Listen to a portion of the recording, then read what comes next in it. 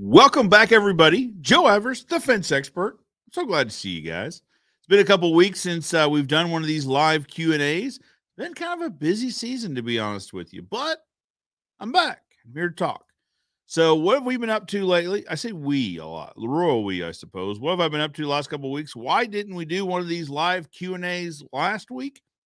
We had this event called Wingapalooza here in Springfield, Missouri. So I'm a part of this men's service group, I guess you'd call it, called Springfield Sertoma. We raise money for area kids organizations such as Big Brothers Big Sisters, Boys and Girls Club, Diaper Bank of the Ozarks, to name a couple of them.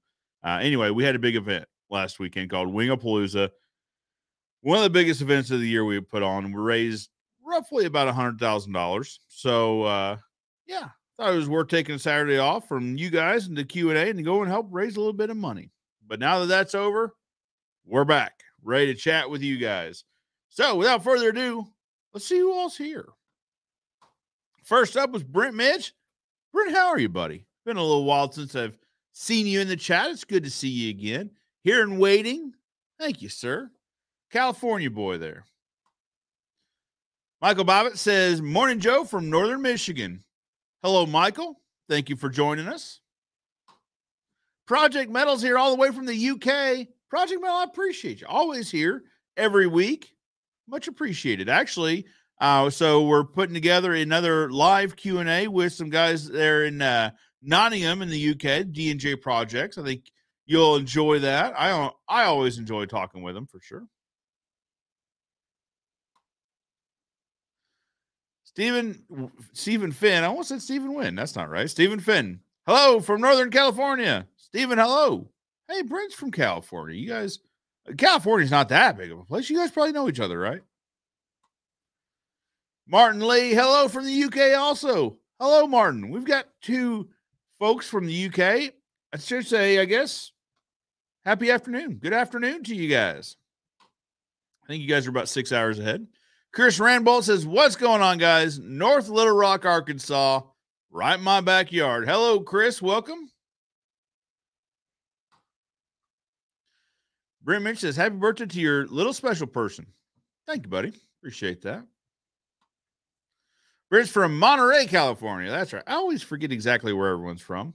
So we got Monterey and Northern California. We got 2 votes for California so far and 2 for the UK. So it's neck and neck. Love Dave and Stevie. I agree. D&J Project. So Dave and Stevie, those guys are just incredible to watch. I really do enjoy it. They have content twice a week. They film Day in the Lifestyle, which I think is incredibly interesting. I mean, it gives you an insight into their day-to-day life, what it looks like to work at D&J. If you guys haven't checked out the channel, you should most certainly do so. I really enjoy watching those guys. Chris Olson's here. Hello, Chris, from Madison, Wisconsin. All right, so Madison, Wisconsin. We got Northern Michigan. We got a couple from the UK, a couple from California, and Little Rock, Arkansas, right in my backyard. Guys, welcome. Thanks for joining us. If you guys have fence questions, if you have a subject that you'd like to discuss, drop that in the comments below. We've got a couple hours here to spend talking about everything fence and fence stain, really home services, to be honest with you. One thing I'm finding when I'm talking to you guys here, when I'm talking to other fence contractors, and then when I talk to friends with other home service-based businesses, roofing, heating and air, electrical, plumbing, that sort of thing, they're all kind of the same, right? It all comes down to customer service and communication. Of course, doing what you say you're going to do and providing a quality product is always important. But communication is key, whether we're talking about marketing, whether we're talking about, service after the sale, and of course, service during the sale, communication during the project. But a lot of guys and gals focus on communication during the project, but they forget to communicate before the project. And most importantly, they forget to communicate after the project. I think it's incredibly important. We can certainly chat about that. One thing, too, I want to talk about is the subject about what are you selling, right? What are you offering? And so what do I mean by that? I mean, at Ozark Fence, we're not a fence company. We have a monthly meeting actually coming up here in a few weeks, final Friday of the month. Well, actually, final Friday of this month is we're going to be going for Thanksgiving. So it's actually the first Friday of next month, regardless. Fridays. We have a monthly meeting where we get the whole team together. One thing I'd say each and every meeting, just to reinforce in everyone's mind, is that we are a customer service company that happens to build fence. And all of our decisions come from that motto, that saying, right? So if there's a question, the answer is, or well, the question I have back, I suppose, is does it lead to better customer service? And if the answer is yes, then we do it. And if the answer is no, we try to figure out what makes that answer yes. What can we do to make this a positive, customer service experience? How can we increase or push forward more customer service? What do we sell? Ozark Fence Company. So natural reaction is we sell fence, right? Well, not necessarily. So one customer review that it's probably been about a month and a half ago or so, we received. Um, I'm going to paraphrase because I don't have it in front of me, but essentially thanked us for providing a safe and secure backyard for his wife and their dog to go out and enjoy the outdoors. Right. So backstory is when I talked with this gentleman. So I talked to him when Sarah was on vacation. As you guys that follow the channel knows, my sister Sarah runs her residential division, so she would normally take this phone call, but she's out on honeymoon. So I got the call and I talked to him for a little bit about his project. He had submitted an online quote tool. We set up a time for me to call and discuss the project. And when I did, I learned, the question usually is, so why now? What's spurring this decision to have a fence built right now, as opposed to not last month, not next month? Why right now? He said, well, so a couple days ago, my wife was walking our two dogs just down the street, and a neighborhood dog, a dog that's been running the neighborhood for months, that seemed friendly, attacked them. And actually, unfortunately, one of his dogs passed away. His wife was fairly hurt, and the other dog was fairly hurt. So, um, yeah, they didn't feel safe. They didn't feel safe and secure. So we built them a fence. We built them an ornamental iron fence in their backyard. And now the review that he had given us was essentially a nice picture of the backyard, which is always great from the customer's perspective. But then also just thanking us for providing a safe and secure area for his wife and their dog to go enjoy the outdoors in their backyard in safety and security. So, what do we do as a fence industry? We provide safety and security, right? So, the joke my granddad always used to say was the three things that keep a fence company in business are kids, pets, and neighbors. Kids can be your kids or the neighbor's kids, keeping your kids in and the neighbor kids out. Pets, same thing, keeping your pets in or the neighbor pets out. And neighbors, typically not the friendliest of neighbors, or maybe not the cleanliest. Cleanliest? Not the cleanest of neighbors. They don't keep their backyard squared away. So a lot of people don't want to see that. So up goes the privacy fence, out of sight, out of mind, sort of thing. So what do we provide? Safety, security, and peace of mind, and maybe a little bit of backyard oasis, maybe, but safety and security primarily. I like to keep kids and pets safe. So that's what we sell. I think that's a worthwhile discussion to have with customers. Is you know, like I said, our goal is to provide you an exceptional service, right? But also an exceptional result. So when you talk about when you talk to guys in, say the heating and air industry, so they don't tell you that they're going to provide exceptional service installing your unit, and they're going to wire it up just right, and they're going to program everything correctly. No, they say I'm going to make your house warm or cool, depending on the time of year. Right now, it's a frosty day outside, so the heating and air technician will say, "Hey, no problem. It's going to cost X amount of dollars, and I'll heat this house right up for you. You'll be warm in no time." How about that?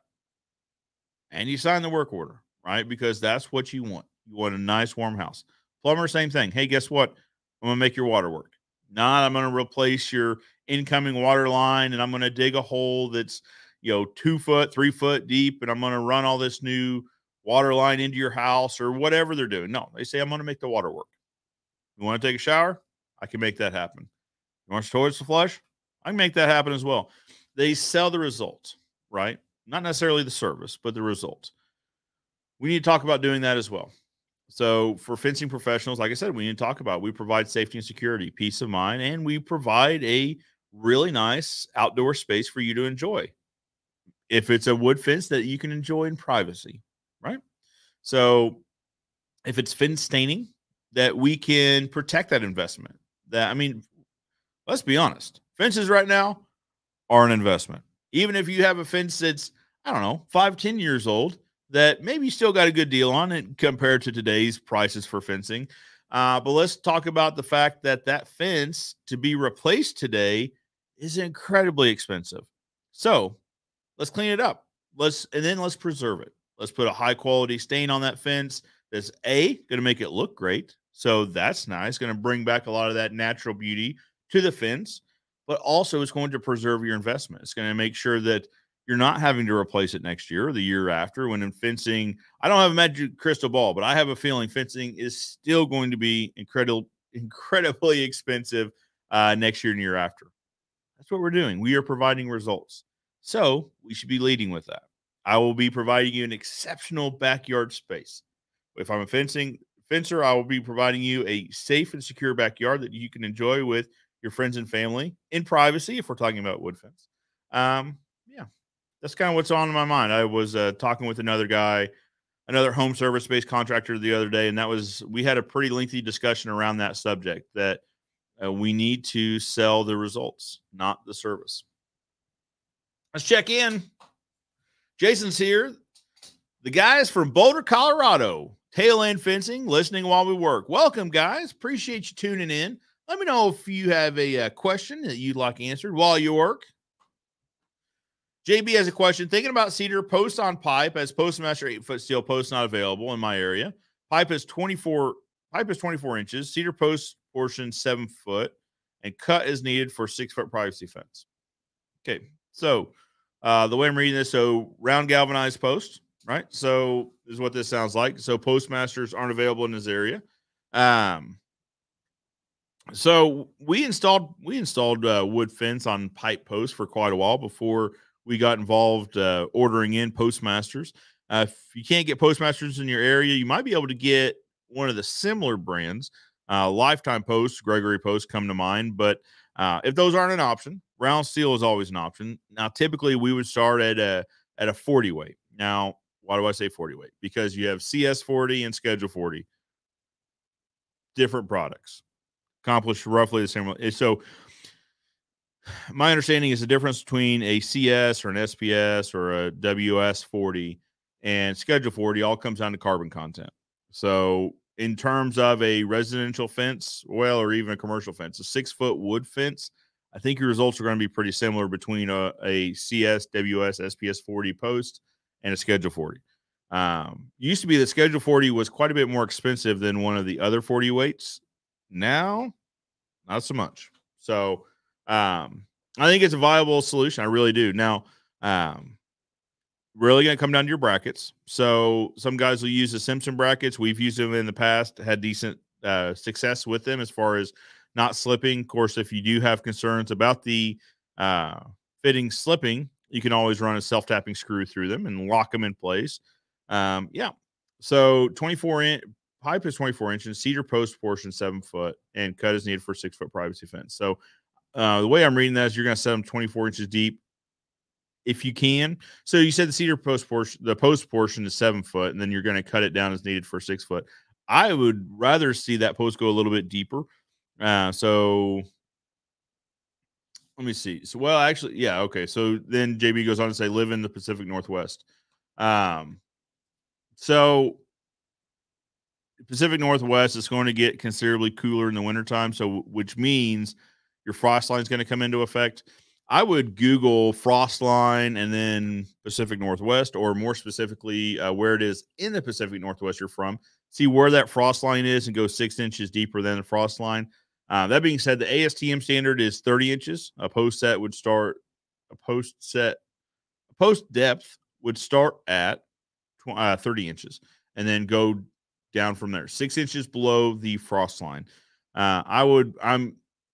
I'm guessing your frost line is significantly deeper than 24 inches. Anyway, 6 inches deeper than the frost line. And then, so your pickets will be, if it's a 6-foot wood fence, your pickets will be roughly 72 inches. Typically, we'll leave a 6-inch reveal below that picket. So 6 inches from the top of the picket measured down will be the top of the 2x4. So really, you could get away with putting more of that post in the ground, knowing that you're going to end up cutting that post off anyway. Rather than cut it off and pitch it, I'd rather have that post be a little bit deeper in the ground. Hope that helps. Best of luck with your project. See Wolf, what is up? Switched over from Facebook to YouTube. All right. Stain Man, Kenny, how are you? Greetings from Texas, stacking lumber and listening to the show. I hope it's warmer down there where you're at. I always think about that when it's cold here. It's like, man, I hope those guys in Texas are warm because we're going through a little bit of a cold snap here in Missouri. It's like, well, I don't know. It's like 40 some odd degrees outside. It's not fun. It was 26 last night. Get out of here. JB says it's actually a cedar post that's cored out and the pipe portion is inserted in the post. Interesting. Okay. So, okay. Interesting. I don't know that I've seen that, JB. I mean, it makes sense. I mean, so you have the pipe post and then you have a wooden, guessing 4x4, maybe 6x6 that slides over that. That is certainly interesting. I'll have to see if I can't find a YouTube video on that and do a review because that certainly sounds interesting. So, and you would probably keep it from rotating in the same way that I talked about with the Simpson strong ties is you would run just a self-tapping screw through the wood, through the pipe back into the wood, probably just lock it in place, keep it from turning would be my guess. Interesting. Jasmine I probably butchered that. I apologize. Good morning, Joe. I'm new to your channel and really enjoy all your content along with Matt. We recently opened our business in Illinois, Boundary Fence. Welcome. Appreciate you coming along for the ride. If you guys have any questions, drop that in the comments below. Frost line's 12 inches. That's interesting. Pacific Northwest. Okay. So, because here in Missouri, the frost line's right around that 24-inch mark. So 30 inches works well for us. Regardless, ASTM standard is that the fence post starts at about 30 inches. Now, that being said, can you get away with 24 inches? Possibly, depending on your soil type. If it's really loose soil, you'd want to go deeper. If it's really rocky, 24 inches might work. Interesting to hear, the Pacific Northwest is 12 inches. I suppose it must stay warmer there than it does here, which is surprising because we're right in the middle. Man, I don't want to hear this. Seawolf says we're going to hit a high of 75 here today. I don't want to hear it because I don't know what the high is here today, but it's not going to be 75. I can guarantee that.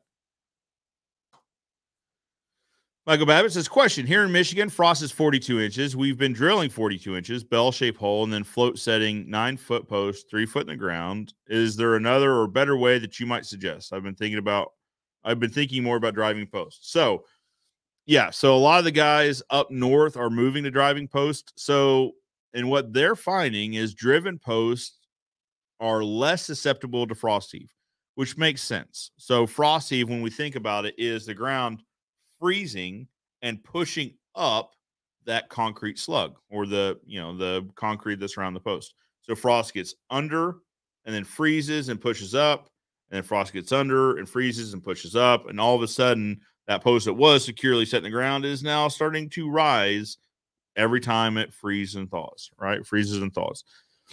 Now, a lot of guys, such as yourself in the north, prevent this by belling or making the bottom of the hole wider than the top of the hole. So that now all of a sudden you've got this wedge that the frozen ground is actually going to hold that thing in place. It's going to be a lot harder to move this slug of concrete up out of the ground.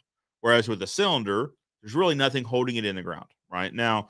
Some guys they'll drill down a little bit further. That way they leave about 6 or 8 inches of soil above the post, above that concrete, just to try to help lock that in place.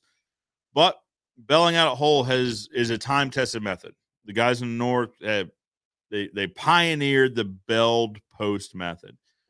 But other guys are now trying driven posts. So with a driven post, you're losing a lot of that mass that the frozen ground uses to push up and heave that thing out of the ground. Frost heave is the term for it. So makes sense. right? That you have less mass that frozen ground is pushing up. Now, you'd still want that driven post to be deeper than the frost line. I mean, my thought is that ground is still going to freeze and push and freeze and push. So, granted, now you only have your post, you don't have the mass of the concrete, but I would still think frost heave would affect that post if it's not driven past the frost line. But what you're saying is the frost line's 42 inches. We've been drilling 42 inches, float setting 9-foot post. So, which is absolutely sufficient. Been float. I like the idea of floating the post too. That way, it fully encapsulates that post in the concrete. But if we're talking about driving post, your frost line's 42 inches. I drive it deeper than 42 inches, just to prevent again the frozen ground from pushing that post around. All that being said, I think you should test it. So, excuse me. Find some place to test it. Right. So, I've got some rental houses here in town, and we use those rental houses as testing grounds for different methods that we're wanting to try out, specifically the driven post method. What we found is Southwest Missouri is incredibly rocky. We knew this, but what we're hoping is we could drive the post through it. It's chunk rock, right? So we're not talking about solid shelf rock. We're not talking about huge chunk rock. We're talking about rocks, roughly the size of cantaloupe or smaller. So think that big. I mean, not a basketball, not a softball, somewhere in between. But we tried driving them. And what we found is roughly half the posts would reject, or they would just stop driving within the first foot. So, which is obviously not acceptable for a fence post. So we ended up having to drill those anyway. We'd get the rock bit out and drill down, and just took a little bit longer, but it got the job done. But the end result was, if we're going to have the auger on the truck anyway, if we're going to end up drilling half these holes, we might as well drill the other half rather than drive some and drill some. So testing, always important. I would drive some, or if it's a friend or family that's having you build this fence, maybe you ask them if they're willing to be your guinea pig. Hey, I want to drive these posts. I'm going to attach a warranty to it. I mean, we're friends or we're family, so I'm going to make good on this if we need to do something different on these posts. But could I use your project as a test project? So that's what I would do. That being said, there's a lot of guys that are having a lot of success with driven posts up in the north. JB says, yes, they're used extensively in the Seattle area. The post is bolted to Schedule 40 pipe. Bingo. There you go. I'm going to check that out. I really am. I want to see what that looks like. Could be, you get the benefit of having a wood look, a more natural looking fence, right? But the rigidity, the stability of having that Schedule 40 or 40 weight pipe. I like that idea a lot. Guys, if you're just tuning in, if you like this content, if you find this content helpful, hit that like button. It's a free way for you to support the channel, and it gives both Facebook and YouTube, no matter where you're watching, positive signals that we're up to good work here. So far, there have been 2 people that hit that like button, and there are 21 people watching. 10% of you have hit that like button. Oh, 3. The percentages are climbing rapidly here. William Foster from Flippin, Arkansas. What's up, William? I believe, what is it? We met, was that 3 weeks ago, 4 weeks ago up here in Springfield. Hope everything's going well down in Flippin. I bet it's almost Christmas light. It probably is Christmas light time. If I remember right, you guys started with carpet cleaning, went to exterior cleaning, but are also doing Christmas lights, which is smart, right? Those are verticals that are pretty closely related. Maybe we'll get on that subject here in just a little bit. But hello, it's good to see you. Hope you and your son are doing well. We have actually cored cedar posts to be sleeved into round tubing pipe. It works quite fine. Also on aluminum fencing to extend the length, since our frost line here in Illinois is at 42 inches. Yeah, so the further north you get, the deeper that frost line gets. I really do like this idea. I don't know why it's not a thing here. So cored cedar post makes sense. So you'd probably put it on a lathe maybe. What's the process you guys use for coring those posts? I'd like to hear about that. Lee Cottney, what is up? Arkansas Fence Pro from Hot Springs, Arkansas. What's up, everyone? Hello, Lee. So you and I had a conversation about fence fittings from where you're getting them. Good news. We're getting those things launched. And the numbers that you and I went over at dinner there when you were up for the training event, we can do better than the numbers that you were talking about. So check out the online store, ozfence.store. OZ is in Ozark, then fence.store. Check them out. I can get them delivered to your door for less than what you're paying at the place you're buying them from. So you're actually on my list of people to email. I was going to go on to the registration from the training event, get your email, send you an email. Anyway, check it out. Let me know what you think. We can get right now. I think what we've got loaded up on the online store is tension bands, brace bands, rail ends, carriage bolts, loop tops, dome tops, tie wires. Hit them all. Rail ends. Did I say that one? We don't have tension bars.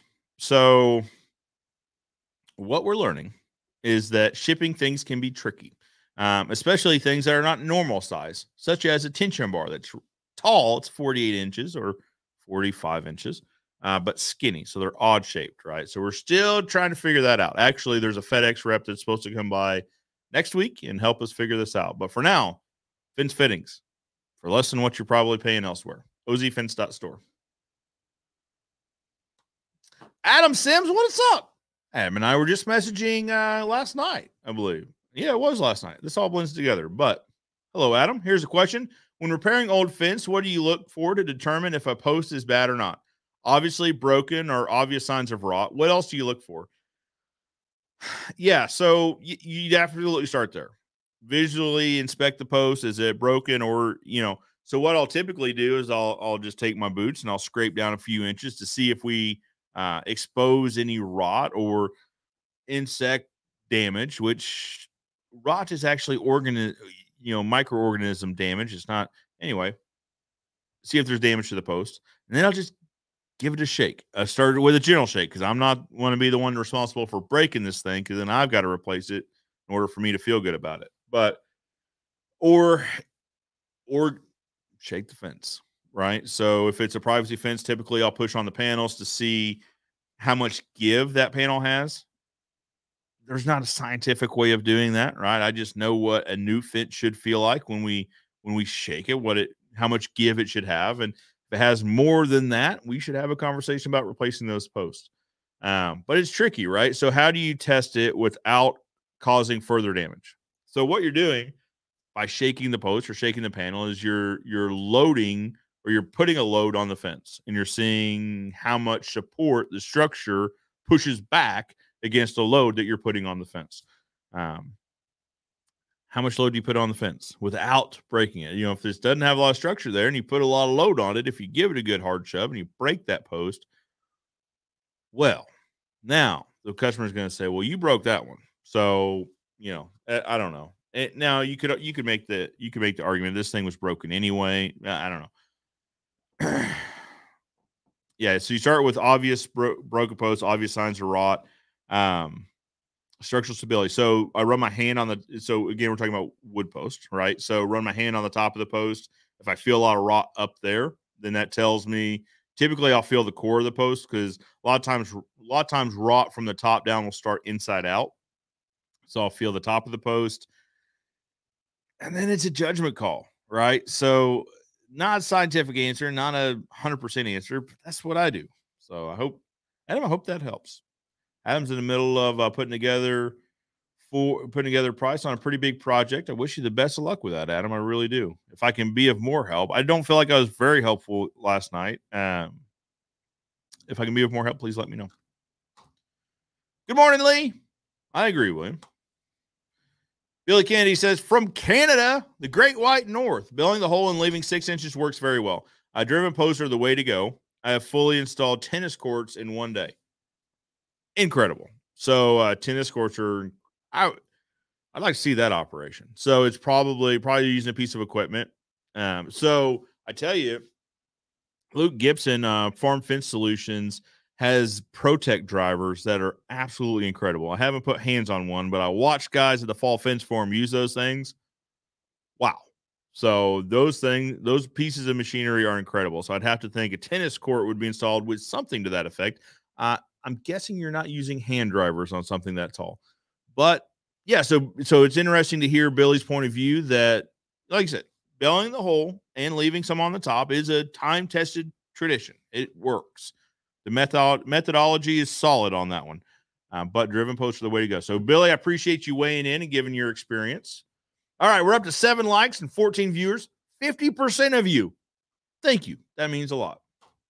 Ashley Roth, howdy yourself. How do you do? How are you doing? Hope you guys are doing super well. Bill Terry. That's a name I haven't seen in a while. What's up, my dude? I haven't talked to you. So, backstory. Brent and Bill. Brent Mitch, Bill Terry. I used to game with these guys. Never met them in person, but used to game with these guys all the time. Brent said he's over in California. Bill's to the north. He's a neighbor to the north. I don't know if he wants to say where he's from or not, but miss both you dudes. I need to, I guess, just make time and get on the PlayStation and join up with you guys. And yeah, race some cane with you guys. We used to play. What did we play? Call of Duty. Nope, we played the SWAT game. Anyway, had a lot of fun with that. It wasn't any good, but I enjoyed talking with those guys. Alan Moffat says, probably off topic, but I'm erecting a fence down both sides of a back garden, and both neighbors have expressed their dislike of seeing the backside of the fence. What's your thoughts on neighbors like this? Do you go out of your way to appease them or just get in and out? Up to the customer, right? So here, this is an interesting discussion to get into, is which side should that fence face? Because one thing we have learned in the comment section of some of these videos is that there are strong feelings one way or the other on which side, the smooth finished side, should face an offense. Actually, a comment came in this morning. Let's see. Let's read this thing. It's not a bad comment, but it illustrates what I'm talking about. So let me start here. In our area, in the Midwest, Springfield, Missouri specifically, if the customer doesn't have a preference, we typically face the smooth side out towards the neighbors, away from the customer. I made mention of this on one of the videos a little while ago, and I was informed that was incredibly wrong. It was a disservice to our customers, and we were robbing them, which I felt was interesting. But nonetheless, their position was the smooth side should always face the customers. That giving the customers the structure was robbing them and really giving them a disservice. In their region, in their area, I'm sure that's true. Here, the standard is the smooth side faces out. There's actually some neighborhoods. There's 2 here where the covenants and restrictions actually require that the smooth side face away, face out from the property. We did another video. This one was is April Wilkerson's horizontal fence. If you don't follow April, you should. She's got a lot of cool tools. I'm jealous of her shop. You should check her channel out, April Wilkerson. Anyway, she did a 8-foot tall horizontal fence where the smooth side, the finished side, more faced her than the neighbor. Now, I say more faced her because they actually ran rails between the posts. So, yeah, it's neither here nor there. But I had a comment this morning come through, 10 hours ago, so midnight-ish. Looks like this fence is possibly illegal and could cause problems down the line if the next door property sells. She put the ugly side facing the neighbors. Illegal. I don't know if she lives in Texas, so I have a feeling there's nothing illegal about building a fence in Texas. Texas seems to let you do what you want to do within reason, right? There's not a lot of stuff like that. Which side does the fence face? Litigation going on. But it illustrates the point, right? Okay, so let's dig ourselves out of this rabbit hole. Erected fence both sides, and neighbors have expressed their dislike of seeing the backside of the fence. Is it your Alan? I'm probably not reading this. Is it your backyard or is it a client's backyard? Irregardless, whoever's paying for that fence, typically in my neck of the woods gets to choose which side that smooth side faces. Now in my yard, we replaced my fence. What was it? Last summer or the summer before? We face the smooth side out. I like smooth side out. It's a nice look from the road. It's kind of a neighborly thing to do. Also, there's no ladder for someone to climb up and get in the backyard. Now, it's a 6-foot fence. I'm under no illusion that this is a security fence, but one less thing for neighbor kids to climb up and come jump on the trampoline. That seems to be a thing. What are your thoughts on neighbors like this? Do you go out of your way to appease them? Not necessarily. I mean, do we try to? Of course. But if the neighbors are saying, hey, I want you to turn that fence around because I don't want to see the structure, you should talk to our client. You should talk to your neighbor. And this is the way, one of the things we talk about during the pre-construction interview, the project walkthrough, is which side are we facing these boards? To me, 9 times out of 10, it doesn't matter. Now, if it's going up against an existing fence, or there are some reasons, or there are some situations where we don't get to choose which way this fence faces. It's going to face one way or the other. But it's up to the customer. So anyway, we're going to ask the customer, which way do you want these boards to face? Out is more normal here in our area. But you can also face them in. You can also see the nice side of the fence. You're the one paying for this. You get to choose. And we might mention it. Hey, your neighbors mentioned they don't like this. Now, depends. So what we have done is we have on fences that are installed with steel posts, so we know there's enough, structural integrity there to hold up a heavier fence. We'll go run pickets down the other side of that fence, for the neighbor. Let the neighbor know. Well, if you'd like to cover up that structure for X dollars while we're here, we can do that. I can call the office, have some boards brought out. We can finish that side for you for X dollars. But that's really going to be the accommodation there, right? Especially once we've begun, which is what it sounds like. Sounds like you're already in the middle of this project. So I don't know. You just tell the customer, you tell the neighbors it is what it is. Not a great customer service answer. I understand. But the customer in this situation is the one putting in the fence, right? So sometimes you have to pick and choose who gets the customer service answer, and it should probably be your client. Michael says, excellent advice. Thank you. Also, thought I'd tell you, just got an airless sprayer. Great choice. And stained my first fence. Use Stain and Seal Expert, semi-transparent cedar color stain. Also a good choice. It looked awesome. It was actually pretty easy to clean up any overspray. It's actually pretty easy, and clean up of any overspray was simple. Thank you for bringing them in. I absolutely, you're welcome. I absolutely agree. So how did I find Stain and Seal Experts? Well, Stain and Seal Experts I came to them when we've been building fence for 3 generations, right? So my granddad and his brother-in-law started this company. Then my dad bought it. Then I bought it. We've been doing fence for a while. But we realized staining fences is a natural add-on, right? It makes sense to offer fence staining to our existing clients and our new clients. So I started looking at what stains were in the market. Ordered a 5-gallon bucket from someone else who is predominant in the marketplace, and brought it in because they do a lot of advertising and a lot of demonstrations at fencing events. So I brought a bucket in from one of our suppliers. And the first impressions of this thing, now I knew nothing about staining. We were just going to figure it out, right? Pop the top off. I cannot explain what these chemicals smell like, but they're not great. They don't smell safe. So I started doing more research. I got tagged in the Stain and Seal Experts University Facebook group, and it was off to the races from there. So through watching his videos, I got to know Caleb. Similar to this, I would suppose, where I hadn't actually met him, but I'd watched his YouTube videos and I followed his Facebook lives. And so eventually I reached out and said, hey, I would like to try your stain. I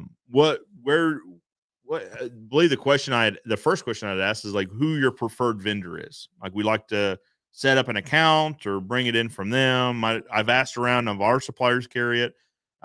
He's like, I'll just send you a bucket. How about that? And you just let me know. And then, but when you're staining your first fence, he said, do you have a fence you can stain? Yep. So I've got a rental house fence we just built, 6-foot privacy, cedar on steel, needs stained. Want to make sure that thing stays nice. And I said, all right, well, just FaceTime me when you're staining it and we'll go through that. I'll send you some stain and to stain that fence and FaceTime me and I'll just walk you through it. You want to talk about the customer service answer? Ashley and Caleb are both incredibly customer service minded. They are the kind of people you would love to be friends with. You know what I mean? They're just legitimately good people. Yeah, so I just came to know them. And then we've used her stain for several years. And I started this channel, and one thing led to another. And Caleb had reached out to me, said, "Hey, let's have a conversation on if it makes sense for Stain and Seal Experts to sponsor the channel." And here we are, sponsoring the live streams. Ashley, I know you're watching. Caleb, if you're watching, thank you guys. Your friendship means a lot to me, with or without the sponsorship. I appreciate the sponsorship as well, but I appreciate your guys' friendship more. So Michael, you've now experienced firsthand what I experienced the first time I used their stain. To your point, it's easy to use. It's also easy to clean up any sort of overspray off of AC units or concrete sidewalk that goes through the gate or what have you. Yeah, I enjoy it. That's the reason. It's a really long-winded story on why they're a sponsor, but they're a sponsor because I loved using their products and it makes sense to introduce them to you guys because they're somebody I love doing work with. And if I like them, I have a feeling you guys are going to like them too. So, yeah. Guys, you guys are amazing. We have 11 likes and 13 people watching. That's over 50%. I'm not a mathematician. I'm a fence guy that does like some technology stuff. That's over half. Thank you. Thank you. Thank you. Thank you. I appreciate that. Alan says, just a fun one. What's the weirdest thing you found digging out a post? I found a bullet last week. Okay. That probably wins. Weirdest thing I found. So you find here in our area, you find a fair amount of arrowheads, like stone arrowheads. Those are interesting to find. What's the weirdest thing I found? I don't know, man. I'm gonna think. I found the coolest thing I found was a glass jar that was like, what was it dated? I don't even know, but it was like a hand blown glass jar. How we pulled this thing out or how we found it without just crushing it, I don't know. It wasn't very big. It was probably less than the size of your fist. It was kind of a smaller jar. Washed it out. Like that is incredible. Weirdest thing. I haven't found a lot of weird stuff, Alan. I don't know. A lot of arrowheads, those are cool. I enjoy finding those. Just thinking through the process of making a stone arrowhead, with the tools that were available at the time. That's interesting. I really enjoy finding that. I don't know. No weird stuff. I hate to disappoint you, but I don't know. I guess unmarked utilities are kind of weird. You pull up, we pulled up. Now this is back when fiber optic was first a thing. And when you hit a fiber optic line, they had to replace it node to node or whatever those, I think they're called nodes, from one end to the other. You couldn't splice them in the middle. We found a pair of those that were, I don't know, how big was that? It was probably basketball size. Like it was a main like fiber trunk that was feeding the southern part of Springfield south of this interstate, James River Freeway, if anyone's familiar. They gave us the all clear, said nothing's in conflict on this property. We asked for the whole property to be marked. They couldn't be bothered, so found that. That was kind of weird. But I get what your question is on. I don't know. I haven't found any weird stuff. It's kind of a boring answer, and I apologize. Matt Warner, you're kidding me. Driving through New Mexico, listening to my friend Joe. Well, my friend Matt, thank you for listening. I appreciate that. Hey, let me know if you got my email. So I want to get Matt on this show I have all the questions. So, so those of you that came to the training event, what was it, about a month ago, here in Springfield, you got to listen to Matt. Or if you've attended really any of the Standing University events in the last year, you've heard Matt speak. I love sitting and being a student of Matt Warner. I really do. So Matt, you'll get a kick out of this. I was actually going to send you a text after this. So we just got done loading in a couple deep freezes downstairs. Um, two reasons. One, so we had Wingapalooza, which was a big wing event, like a different restaurants and corporate teams come together with their own wing sauce, and they compete to win prizes for like best traditional and best hot sauce and stuff like that. We fry a bunch of wings. We fry like 30 or 40,000 pounds of wings up for this. Anyway, raise money for kids, raise about 100 grand. It was a good day. Anyway, we have a lot of wings left over though. Excuse me, a lot of wings, a lot of chicken left over. So to help them out, and help the team out, Sean would call that a win-win or a win-win-win. I forget what he called it. It's take care of your team plus one. So we're going to buy this.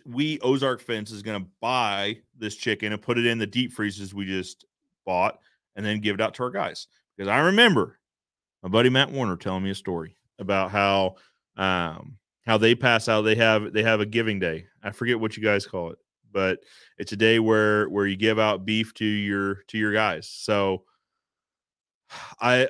I thought about that, and then this opportunity came along. Is like, this sounds like that. So we're going to buy a bunch of chicken, give it to our guys. But what do you do with the deep freeze once you have it? You fill it full of beef. So that's what we're going to beef and chicken and whatever I can find good deals on. We're going to fill this thing up with meat, and it's gonna be a take one as you need it sort of thing. We're coming into Christmas time, Thanksgiving. I'm going to buy a bunch of turkeys, put turkeys in them, give them to the guys. But I want to turn this into like I don't know what we'll think of a good term for this, but yeah. So if guys are, if it's getting towards the end of the month and the funds are running out and they still need to feed those kiddos or feed themselves or feed some friends, or if they know someone who's needing a food, we're going to have a deep freeze full of beef and chicken for them to go pull some out of. And yeah. So anyway, Matt, I thought of you. When this opportunity came. I thought, you know what, Matt told us about the giving day that he has with his guys, where he buys a bunch of his family's beef and passes out to his team and their families, and then he keeps them on hand for the ones that need it. And I thought, my family might not own a bunch of beef, but I bet I can find a butcher that butchers beef and will sell it to me. So we're going to call that the Matt Warner experience for sure.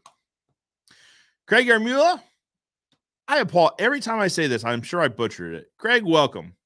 Good morning from New Jersey. Craig's here almost every week. Thank you, good sir. All right. Bill Terry's from Vancouver, British Columbia. I didn't know. I don't want to like out people in case they're like, don't want people to know where they're from. Bill Terry's from Vancouver. Go Bill Terry. Good morning, Joe from Oklahoma. Good morning, Nathan. Speaking of somebody we're going to have on the show, I'm going to talk to Nathan about sales. He and I was in a group, what was it, 2 years ago maybe, at the AFA Midwest meeting, and he made a comment about salespeople that has stuck in the back of my mind. So I reached out to him. I'm going to be sending Nathan, I'm going to be sending you a scheduling link to have you come on, one of these Ask the Experts, because I've got some questions for you about building a successful sales team, because I think you've got that pretty well figured out. Oklahoma. He's only a couple hours away. Chris Rainbow says, is there ever an appropriate time to mix mineral spirits and stainless steel expert stain, more specifically for new fence or wood? Chris, that'd be a great question for Caleb. When I would be hesitant to thin it down much more than it is, only because it's formulated to that formula. Does that make sense? That probably didn't make sense. Don't use a word with itself. So it is made for that specific formula, right? So they've put a lot of time and effort into the formula.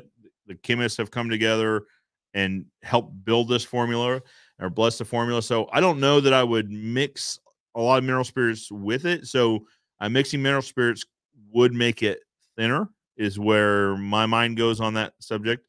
I wouldn't want to thin it out much, honestly, especially new wood. So new wood is going to soak up more. I mean, it hasn't it hasn't been introduced to stain yet, so it's going to have more mass that can soak up that stain. There's no stain in it right now, so I don't think I would thin it out. Now, that being said, we're going to be having Caleb on here in the next couple weeks. Actually, we need to sort that out because he usually comes on the last Saturday of the month, but that's going to be Thanksgiving, the weekend after Thanksgiving. We'll probably still have this, I bet. Yeah, sure. It'll be 2 days after Thanksgiving. I'll still have it, but we need to ask Caleb. Actually, if you're watching, if you could pipe in, is there ever an appropriate time to mix mineral spirits with Stain and Seal Expert stain? I don't think so. I've tried it. Now let me talk. Here's why I tried it. So we had bought a pre-staining machine that you rolled boards through while it sprayed stain on, and then it had paint rollers that would then essentially back brush the stain into the board and slick off the excess stain. Mechanically, it worked very well. The problem is it was made for a different Fint stain brand who their stain's thinner, right? So less pigment, the base is different. It's a thinner stain. So when you introduce Stain and Seal Experts, which is a thicker stain, and it's more viscous and it has more pigment in it, it was clogging up more. So what we were finding is we were trying to get the Stain and Seal Experts stain a little bit thinner. We'd worked with Caleb, and he had said, well, you could try doing this, right? So we tried adding mineral spirits to it. It did thin it out. The problem is then the application, excuse me, the application just, it wasn't consistent. The machine, and I don't know if it was the machine or thinning out that we thinned out the stain too much, which is more likely to get it to work in this machine. Not a positive experience thinning out Stain and Seal Experts with mineral spirits because, like I say, they've had chemists that created this formula, they've blessed the formula, and so when you start messing with it, it starts messing with the results too. I hope that helps. Lee Cody, good morning. I think we already said good morning, Lee. Oh, Lee saying good morning to William because William said good morning to Lee. On board, understood. Seawolf says I have a deep freezer. It flash freezes all my yellowfin. Oh, this is Brent Mitch. Okay. It took me a second to, yeah, got it. Brent. Yeah. So I love to live vicariously through Brent's YouTube page. So you should follow Seawolf if you like, it's not fencing content. It's just exceptional, like diving content. And he goes spearfishing. Actually, he has been known to send me some seafood, and it is freaking delicious because it's fresh and it's freaking good. So anyway, I now have what are these things? I now have like 20 cubic yards or 24 cubic yards of deep freeze space. It's a lot more than I thought it would be, but more people to bless. So anyway, unfortunately, we don't have any yellow tuna or yellowfin in the lakes here or rivers. So I won't be filling my deep freeze with yellowfin, but we're going to fill it up with beef, chicken. What else? Probably some pork. I don't know. I should probably poll the team and see what everyone likes eating. I'm a big fan of beef, and specifically tri-tip. I am a huge fan of tri-tip beef. All right, guys, we're caught up on the comments.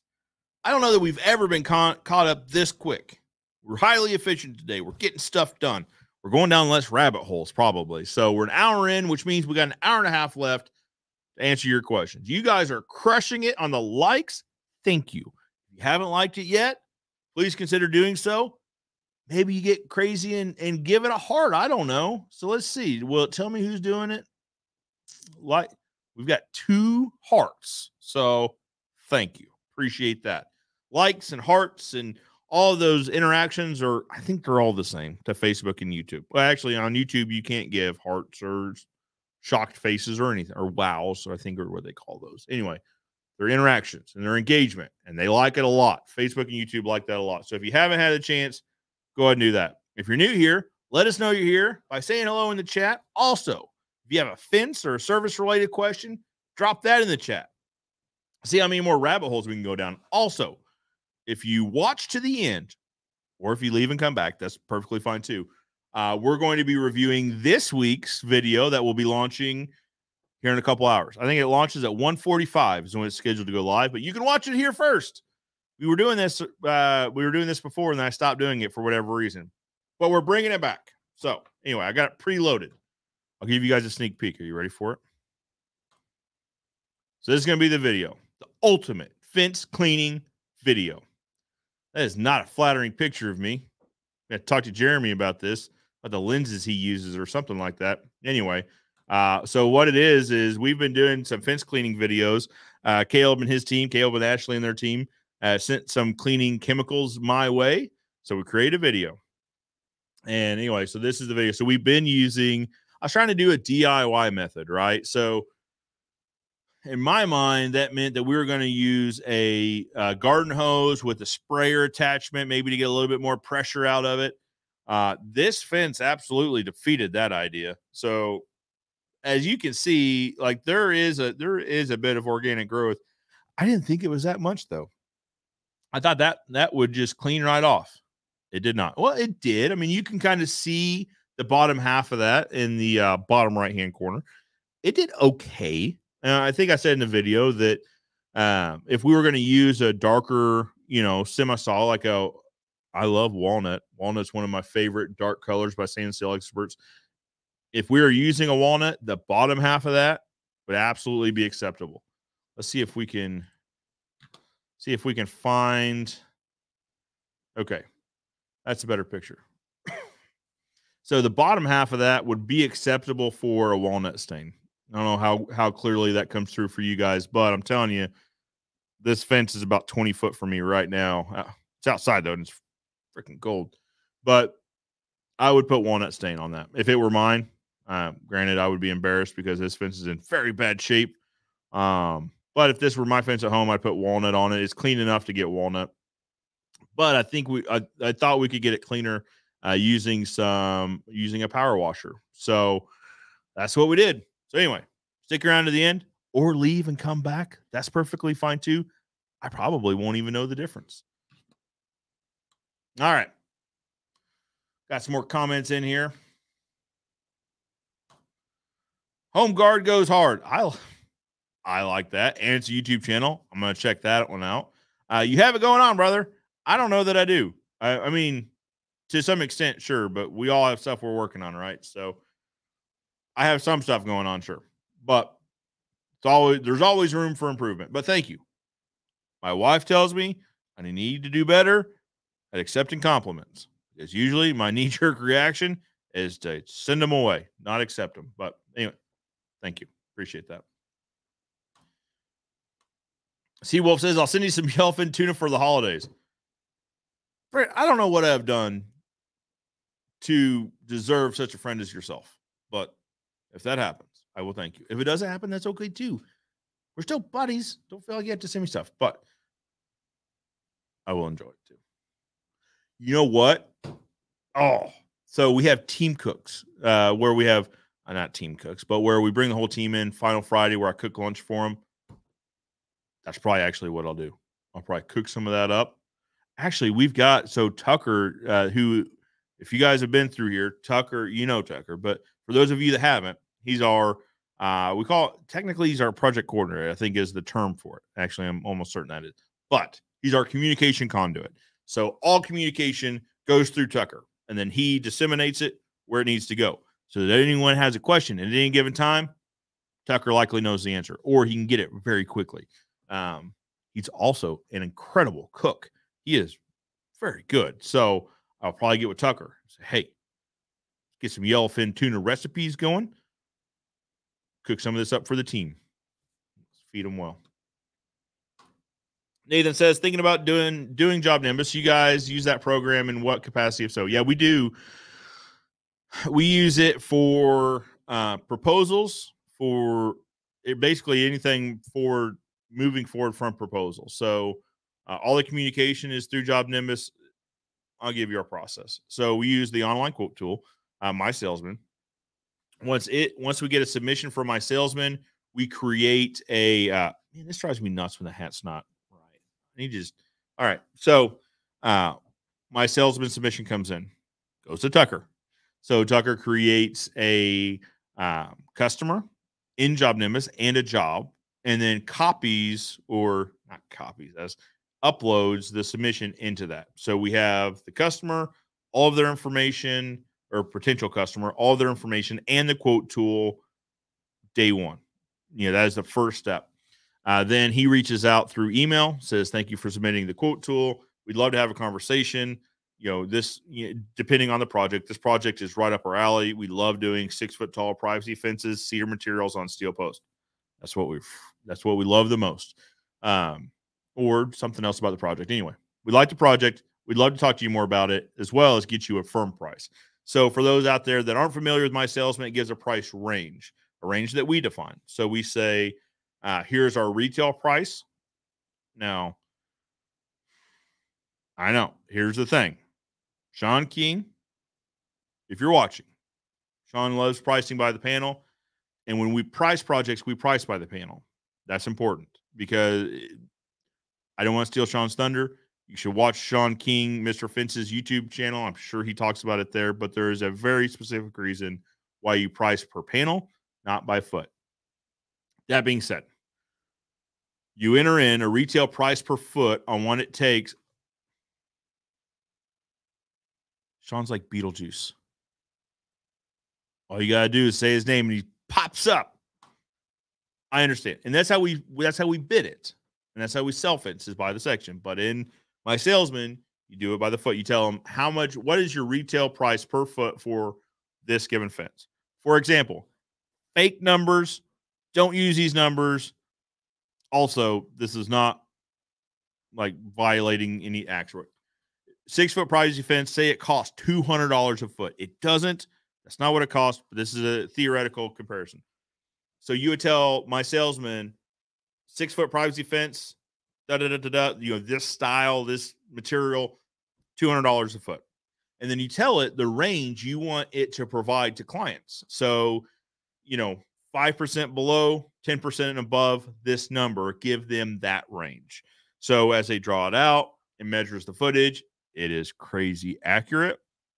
And then it gives them a price range. Now, price range is nice because, as you guys know, not every yard's the same. I don't know that I've been in 2 yards that were ever the same. Like, they're always a little bit different. So the range helps with that, right?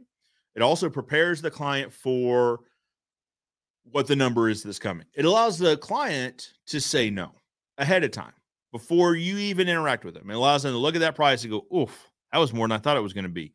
Good to know. Avoid the conversation altogether.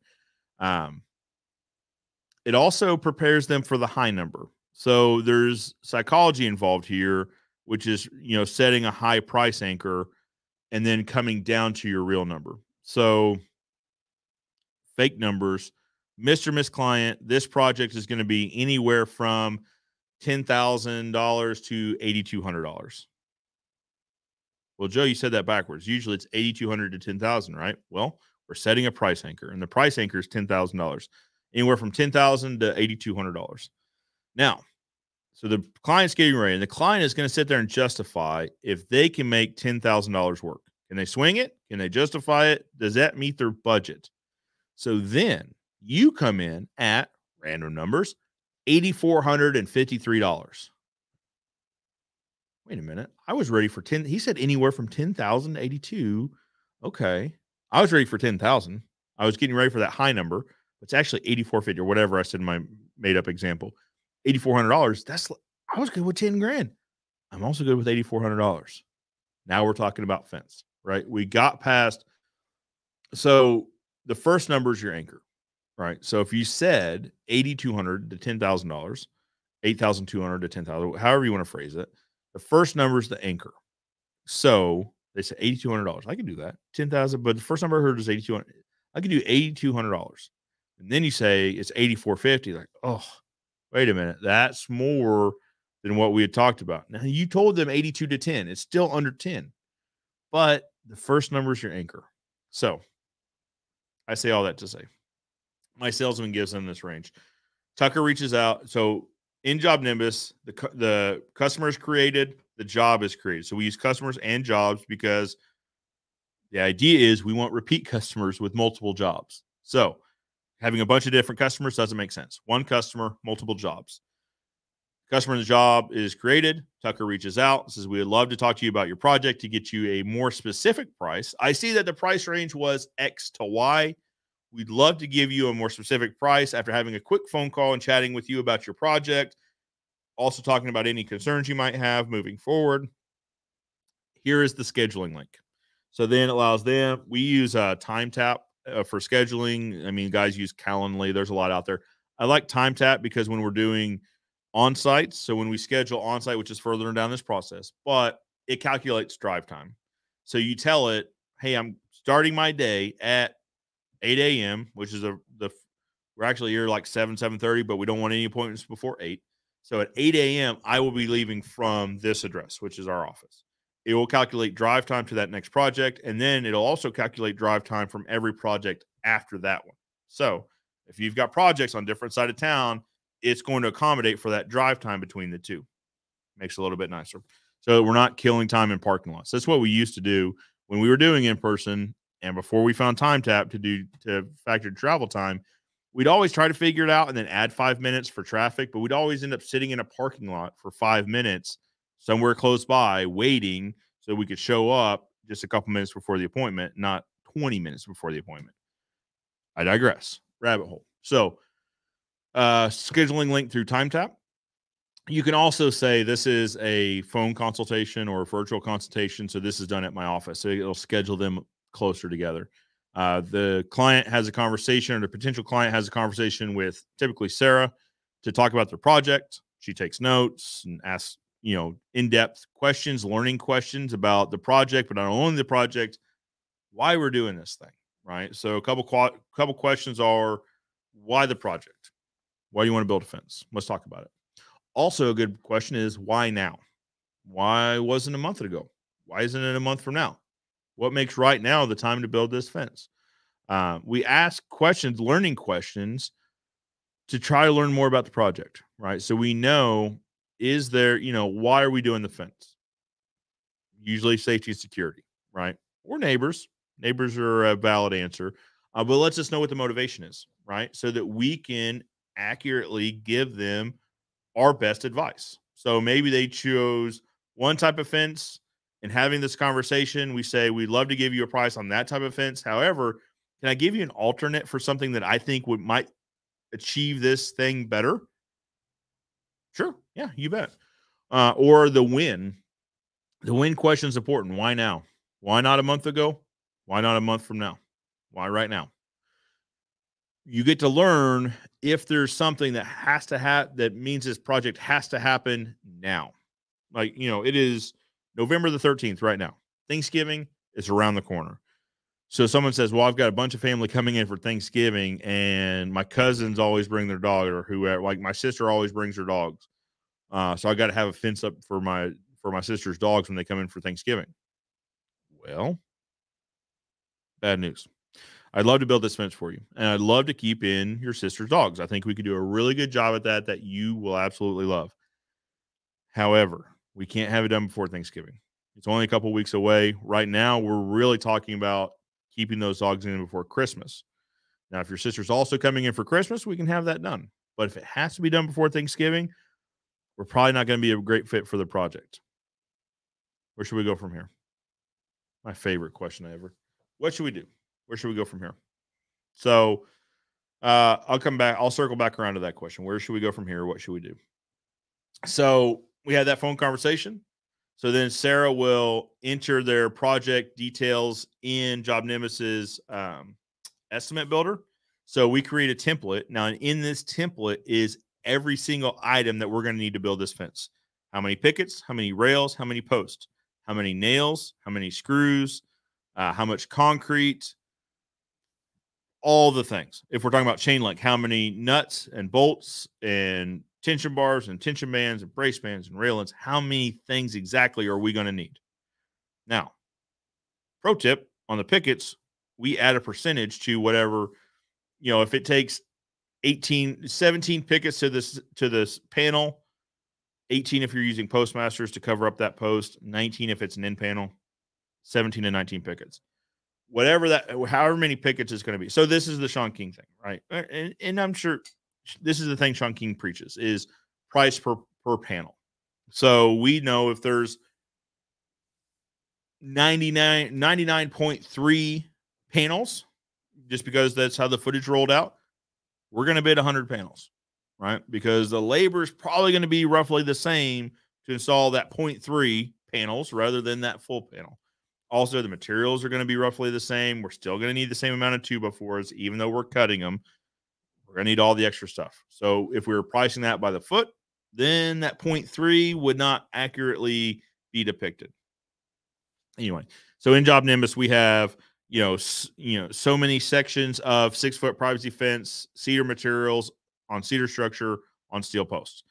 That's what the customer sees, and then the customer sees a number. What we see on the back end is a tire list below that of you need this many pickets, this many rails, this many posts, this many nails, this many screws, this much concrete, this much labor. We also have a line item for using our equipment. If I were going to go rent equipment for this project, what would I pay for that equipment? That number goes in. Now, we own the equipment. We don't go rent it. However, I now have money built into this project for if that equipment goes down and we need to go rent it. That's okay. I already got it in the number. Go get it. Get that equipment fixed because it's a better deal if we use our equipment, right? But we aren't upside down automatically if we have to go rent equipment. Also, we're going to have to replace this equipment further on down the road. Now, equipment also includes our truck and our trailer. The truck has a maximum service life, right? The trailer has a maximum service life. The truck and trailer also have service items. If we weren't building this project, we wouldn't be putting this many miles on the truck.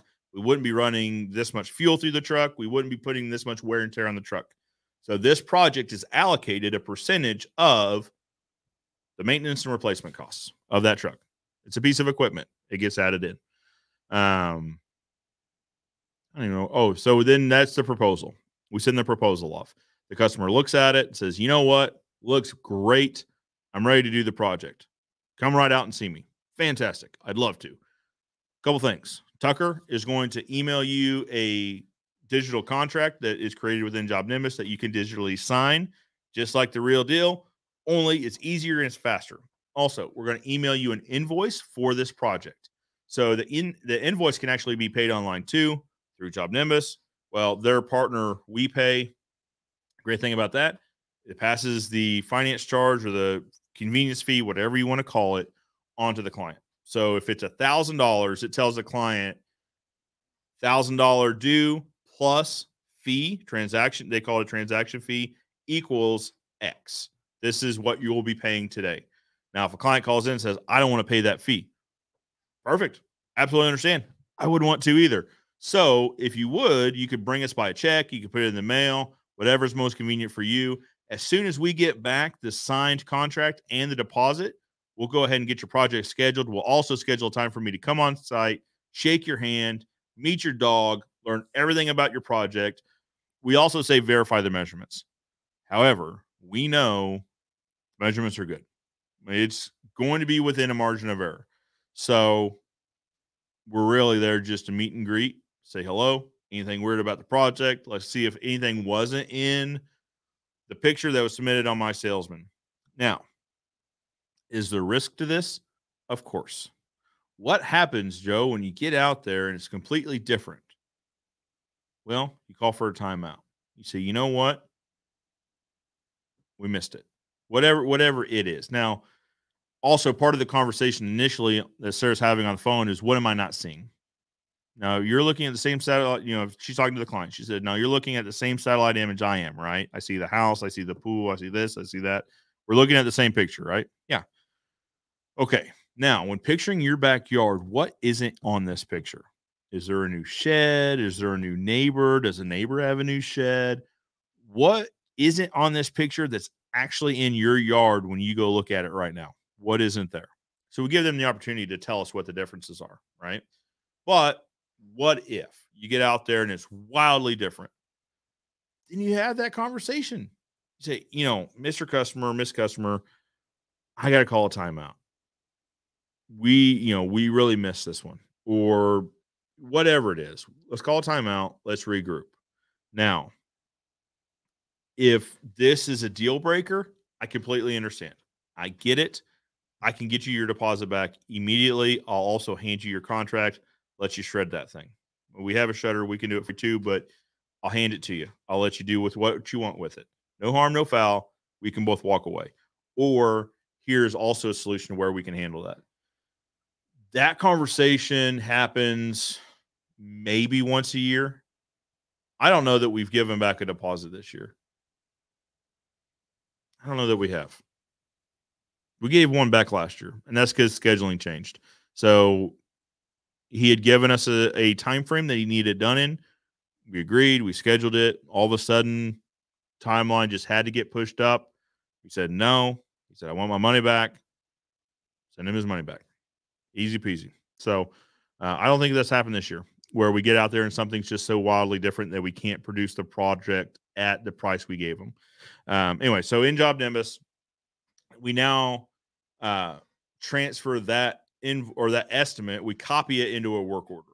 So now our guys have a work order list, a materials list of every single everything we have priced into that project. How many pickets, posts, rails, nails, screws, everything. How many bags of concrete, how many hours we expect, man hours we expect this job to be completed in, so that at the end of the project, we can look back on this list also and say, we needed more pickets, or we needed more hours, or we needed less hours. We actually got this done ahead of time and with less material, whatever it is. We now have this work order, this materials list that we can operate from. They know what to load. Well, one process we're working on now is preloading, right? So what can we do to pre-pull all the materials needed for these projects to reduce the amount of time the crew spends on the yard? Because when the truck and the crew are on the yard, they're not out in the field. They're not generating revenue. They're not at home. They're not with their buddies, not with their friends. Let's get you home as quickly as possible. So start pre-pulling orders. We have a work order that has a complete material list. Let's just pull it ahead of time. Get a couple guys in the yard doing nothing but pulling orders. That's what we're working on. We're actually hiring that position right now. We made the calls Friday to guys to come in. So we'll see. Yep. So then we complete the project. So all the communication is still going on within Job Nimbus. Job Nimbus does a great job at tracking emails and making sure they stay in the customer file. We go through project. So we have different, what do you call them? Folders, I guess, different verticals within Job Nimbus. So they go from project walkthrough to project scheduled. So then it generates a task for either Tucker or Sarah to send them an email that says, great news, the project is scheduled. We're planning on being there the week of X. It's important to give them a week range, not a day we're going to be on site, because it rains, guys call in. It's going to be the week of X. After the project is scheduled, the next vertical, well, if materials are in stock, the next vertical is locate scheduled. Now, there is one in between there for if we have to order materials, which is pretty few and far between. Typically, everything we build is from stock. But if we were to order materials, there would be another email that says, great news, your material's on order. The manufacturer has given us an expected day of X, which is typically the day they give us plus a cushion, because we all know the suppliers we work with. I'll let you know as soon as the materials are in stock. Once materials come in, there's another email. Great news. Materials are in stock. We got them in. They look great. We're still on schedule to be to your project the week of X. Next email, standard email that goes out is your utility locates are scheduled. Hey, by the way, we notified Missouri One Call. We let them know that we'd be out there the week of X. So you should expect them the week prior. We actually scheduled them for the Friday before your project starts, because on Fridays, Sarah and our project foreman, our crew chief, whatever you like to call him, they go around to the projects. That way they can walk through the projects, make sure they're located, see if the utility locates are going to mean that project gets moved a little bit, whatever. So that email goes out. And then it is, so then the Friday before the project, they get another email. Hey, just a reminder, great news, still on schedule to be to you next week. Now, which day we're on site depends on weather and timing, what projects get done before your project. But we are still on schedule to be your project next week. Then the project starts and is completed typically within a week. We typically start projects on Mondays and Tuesdays, finish them on Thursdays and Fridays. So what sets Monday finishes Thursday, what sets Tuesday finishes Friday, because we set in concrete. I wish we could drive. I wish that was reality, because then we could really tighten up those timelines. Yep. Then the project is done. They get an email. This email comes from me, and I say, I really appreciate you putting your trust in our family's company. It means a lot to me, and it would mean a lot to my granddad should he still be, if he was still here. We really do appreciate it. You'll find attached your final invoice. You'll find your final invoice attached. This invoice can be paid online. However, please note there is a fee associated if you do pay this online. If you choose not to, we also accept checks, and we accept cash in person. Note, there is not a discount for cash. We still, what I say, there's something quirky in there. Like, no, there is no discount in cash. We report it just as we're saying we report everything else. Anyway, also, if you'd like to schedule a final walkthrough with Sarah, she would love to come out and see the project. She can also pick up your payment at the same time. You can schedule that on site by clicking here, time tap link. Yep, then once the project gets paid, it generates another task for me to create a lien waiver. Again, just another document in Job Nimbus. Pulls all the relevant information out of the contact, the name, the address, saying so. Well, so we invoice it. Then once they pay the invoice, it generates a task for me to create a lien waiver as well as a paid invoice. I email that out to them. From there, they go into our follow-up campaigns, which is typically a 6-month and 1-year follow-up. Hey, it's been 6 months since we were out there. I'd like to make sure that everything still looks incredible. If you'd like to schedule a time for me to come out here and take a look at it, I'd love to. Here's the link. 1 year. Looks like it's been about 12 months since we were out there. I still love to come out and take a look at it. Now, we have a lifetime workmanship warranty, but I'd really like to catch any sort of issues before they become big issues. So you can schedule that by clicking the link below. And then it just goes on and on and on. We use Job Nimbus extensively.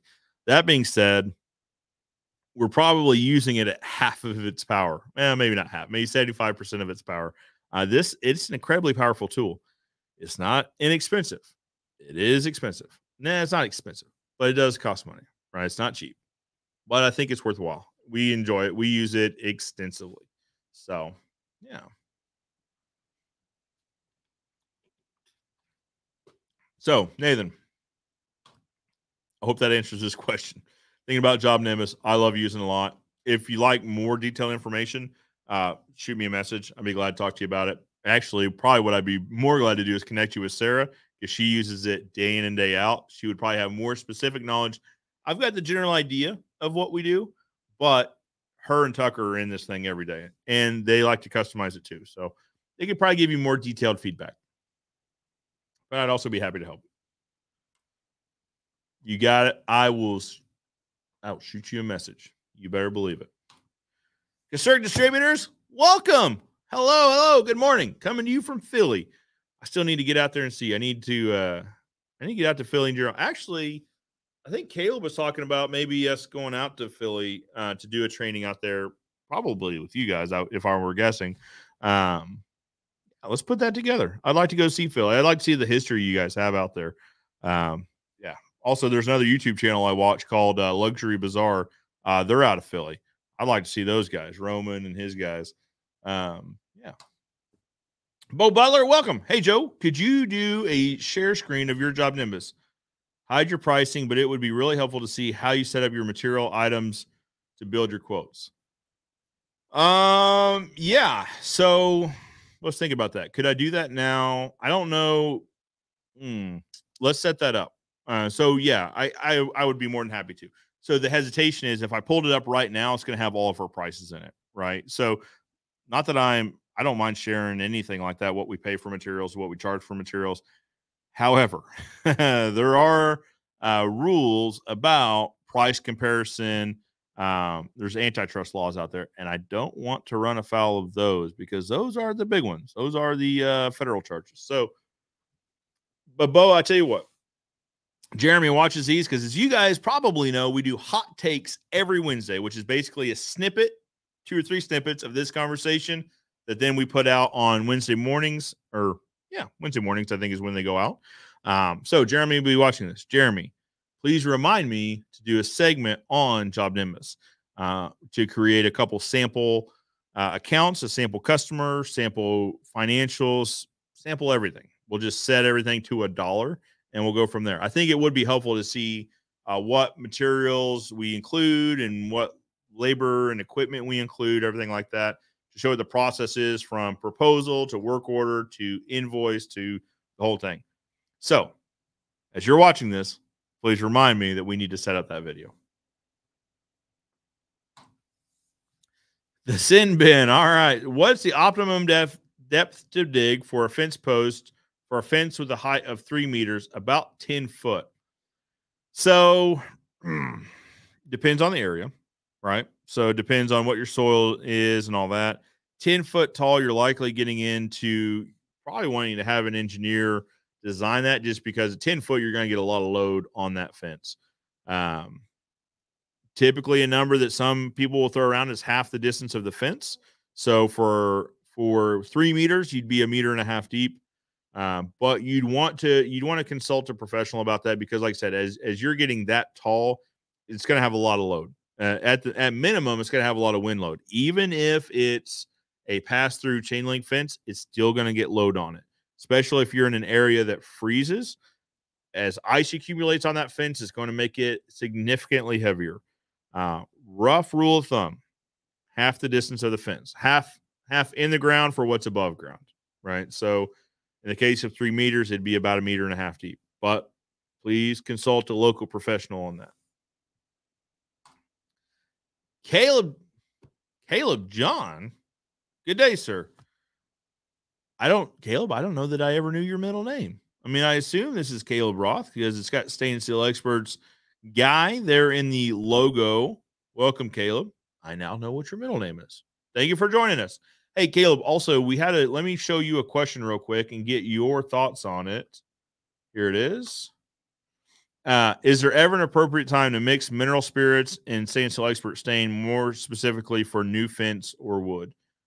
If you want to answer that question in the chat, by all means, or we can address that in our next video, which might be more appropriate, because I have a feeling this is a conversation on when is and is not appropriate for that. But just so you know, the question's out there. Kasurk says, yes, we're putting on a training in the spring. Beautiful. I'd love, if you'll have me, I'd love to come be a part of it. Absolutely. I'd love to see Philly. Jim Babbitt says, been thinking about going to Fence Tech. What all goes on there? I'm new to fencing. I couldn't recommend it anymore. It is a great time. So what happens at Fence Tech? We should probably chat about this when we've got a couple more fence guys on. But training happens at Fence Tech. So typically AFA University goes on. So they'll have some trainings, whether it's their certification programs or just trainings in general. They'll also have workshops and seminars being put on typically it's by the sponsors. So trainings, seminars, typically a really nice keynote speaker giving a talk on a relevant subject to the industry at that point in time, which is something I like. It's typically pretty timely to something going on in the current market or just the environment in general. Something that has to do with this industry at that point in time. Also has a great trade show. So a really nice selection of all the vendors, both established and new in the industry. So that's something I enjoy seeing, is kind of what's out there in terms of materials, in terms of equipment, software, everything. They're all there. This is people that have a product or a service that they like to, or they want to promote to fence people. So it's a good time to be there. More than anything, it is other like-minded individuals getting together for a common cause, and that is to better the industry. Excuse me. Kind of dry out here, probably because of the weather, right? So it's fence guys and gals, people who are passionate, or Sean says nerdy, about fence. who really just want to talk about fence.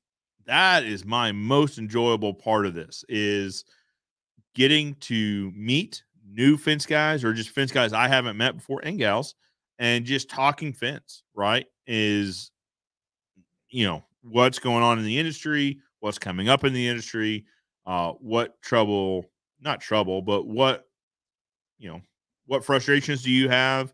Do I have a solution for the frustrations? What frustrations I'm having? Have you seen that before? And if so, how do you accomplish that? Because here's the thing, is no matter where you're from, and literally no matter where in the world you're from, fence is pretty similar, right? So we all have maybe different versions of similar methods, or different versions of similar styles, that sort of thing. You might, again, you might have a conversation, heated or otherwise, on which side of the fence you should put the smooth side of a wooden fence. You could certainly talk about wet set versus dry set concrete. You could even talk about the foam. We got a video on that. Maybe it works for you in your part of the world. I don't know. Different techniques, different methods, that sort of thing. It's getting around like-minded individuals, for 4 or 5 days, depends on how long you're in town. Typically, dinners with sponsor, or dinners with manufacturers are always a good time. They usually, the big manufacturers and wholesalers typically have one night during Fence Tech where they invite all their clients and potential clients to dinner, or to just basically a networking event. Again, getting around like-minded individuals, around some good music, maybe some drinks, possibly some food. So it is a really good time. So Jim, that's a great question. I would like to, so that's my answer. I'd also like to see what you guys think about Fence Tech. I want you guys drop comments in. Let's do this. Drop a comment below if you're planning on going to Fence Tech this year. I know there is talk going on right now about whether or not someone should attend Fence Tech because of current regulations, right? Like pandemic prevention stuff. I do not want that conversation in the chat. Pretty please. Let me know if you're going. And if you're not going, and it's not one of the I just don't want to start a fight in the chat, guys. Right? Like, if you're not going, let us know why. Let's have a constructive conversation, please, and go from there. But if you're going to Fence Tech, let me know. If you're not going, let me know. I mean, I'm planning on going. Actually, I think me and Jeremy, my behind the scenes guy, and Sarah, I believe the three of us are going to go to Fence Tech this year.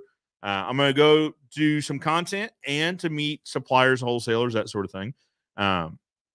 For those of you not going, I want to show you kind of what goes on, right? Introduce you to maybe some new suppliers, or new manufacturers, or new tools. We'll plan on doing content from Fence Tech on stuff I find interesting at Fence Tech. Let me know in the chat below if you're going to Fence Tech. What do you love? What do you love about Fence Tech? What do you enjoy? Or if you've never been, what would you like to see at Fence Tech? Bo Butler says that would be great. So talking about Job Nimbus, doing a video on how we use Job Nimbus. We use Job Nimbus and love it, but I feel like we are overcomplicating the process. Easy to do. So Job Nimbus is incredibly powerful. It really is. Now, it wasn't built for the fencing industry. It was actually built for the roofing industry, but there's a lot of correlation there, right? And it works really well for the fencing industry. Now, there are some features that are included in other softwares that aren't included in this software. I get it. That's okay. It's a software that we found works best for us. We've used others, and we've come back to Job Nimbus. And I can't tell you how much of a pain it is to move from one system to another. But we wanted to try what else was out there. So we moved about 3 times. We started with CFS, computer fencing software or systems or whatever. For one reason or another, we decided to leave, and we tried. Where did we go from there? I think we went from there to Job Nimbus. Job Nimbus is incredibly powerful, but there's a lot there. So I decided maybe we try something simpler, something easier for the guys to understand and interact with. So we've also tried Service Monster. We tried, what else we tried? Well, in the sales office, we tried Pipeline, which Pipeline works, but it doesn't do everything we want. That's kind of the story here, right? Is it works, but not exactly the way I want it to work. It doesn't do everything. So we started Frankensteining things together, Pipe Drive with Service Monster. We also used the Customer Factor. Um, they worked, but just not. They didn't do everything we wanted it. We wanted a CRM, or CRM is kind of a vague term for what this software is, I suppose. But that's what we'll call it, a CRM. When we came back to Job Nimbus, it costs more expensive. It's a little bit more complicated to get going in the beginning. Like there's a steeper learning curve to it, but it does 90% of what we want it to do. Can you draw out a fence on the software and have it come up with your material list? No, you still need to come up with your material list. Even when we were drawing it, so with the fencing software, the computer for CFS, we were drawing it out, and it has a great tool to where when you draw out the fence, it will scale it proportionally, and it'll do your material takeoffs. Very nice. I still found myself double checking it, right? Because I want to make sure there's not a weird bug somewhere. So I'd still draw it out in graph. My process is to draw it off on graph paper. 1 square equals 1 section of fence. Does it work all the time? No, not most yards aren't square, right? But it gets pretty close. So when you pair that with an actual satellite image from my salesman, it gets the job done, right? So does it have the draw tool? No, it doesn't. But I don't know that that's a significant enough issue to make us go elsewhere. So there's just more things that Job Nimbus does that others don't do that I really enjoyed that keep us there. Like I said, it's more expensive than the others for sure. Now, the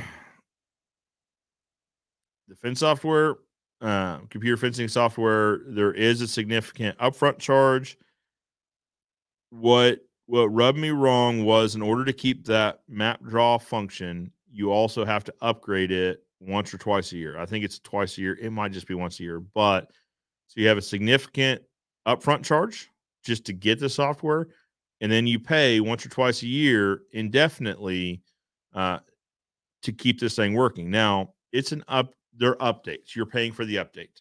The thing is, it was often updating things that we didn't even use, right? Like we don't do a lot of vinyl. So vinyl shop drawings, not super helpful for us, right? Or it was updating some aluminum or steel provider that we didn't use anyway, so we didn't need that update. The problem is, once you get past, I think, 2 updates and you haven't updated, the software automatically shuts out your map draw, right? Or quick draw, whatever they call it.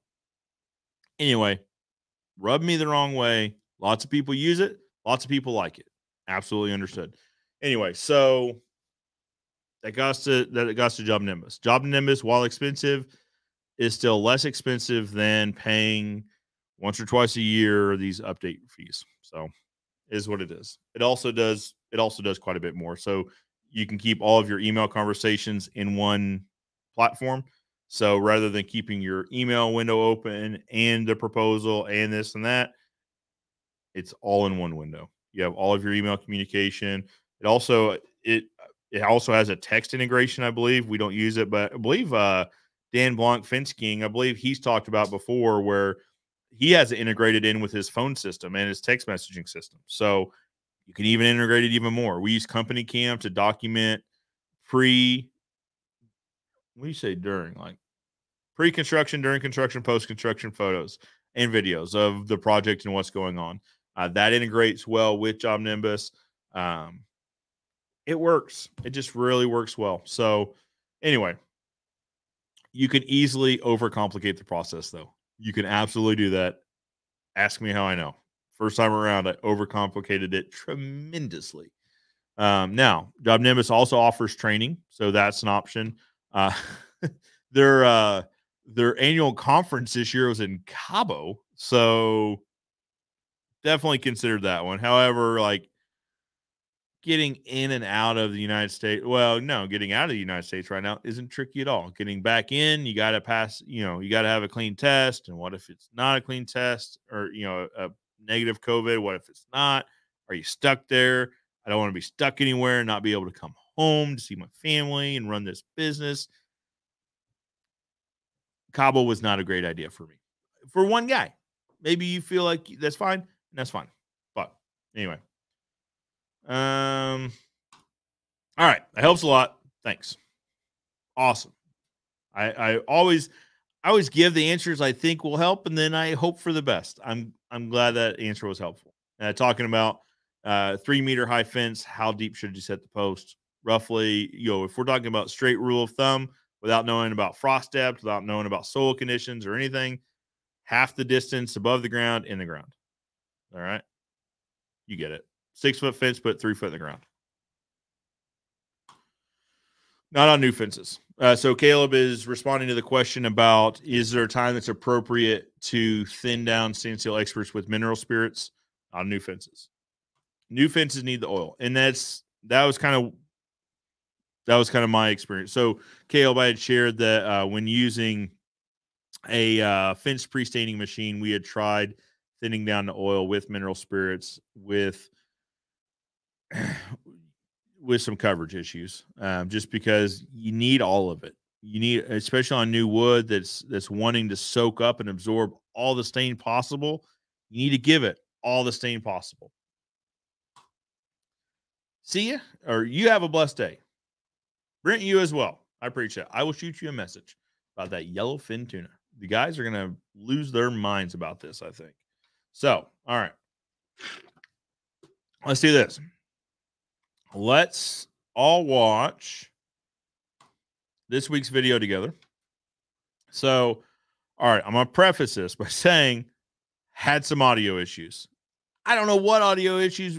I don't know why we're having the audio issues. So what it sounds like the audio was peaking and we didn't catch it. So it was clipping. He's clipping the top. So the audio just sounds clipped. Sorry. We didn't catch that until we did editing. And then it's like, what's done is done. You can't go back and reshoot this particular video. All right. Let's watch this week's video together. This one is titled How to Power Wash a Fence, the Ultimate Fence Cleaning Video. Welcome back, everybody. Joe Everest, the fence expert. If you've been following along with this wood cleaning series, you know what we're getting ready to do. If not, a short recap. We've been cleaning this fence using Stainless Steel Expert's line of wood cleaner, wood stripper, both followed up with a wood brightener to see how clean we can get this fence. Now, this is not a paid promotion. We're not getting paid to make this video. But to be clear, Stainless Steel Experts did send us the chemicals for free. So take that for what it's worth.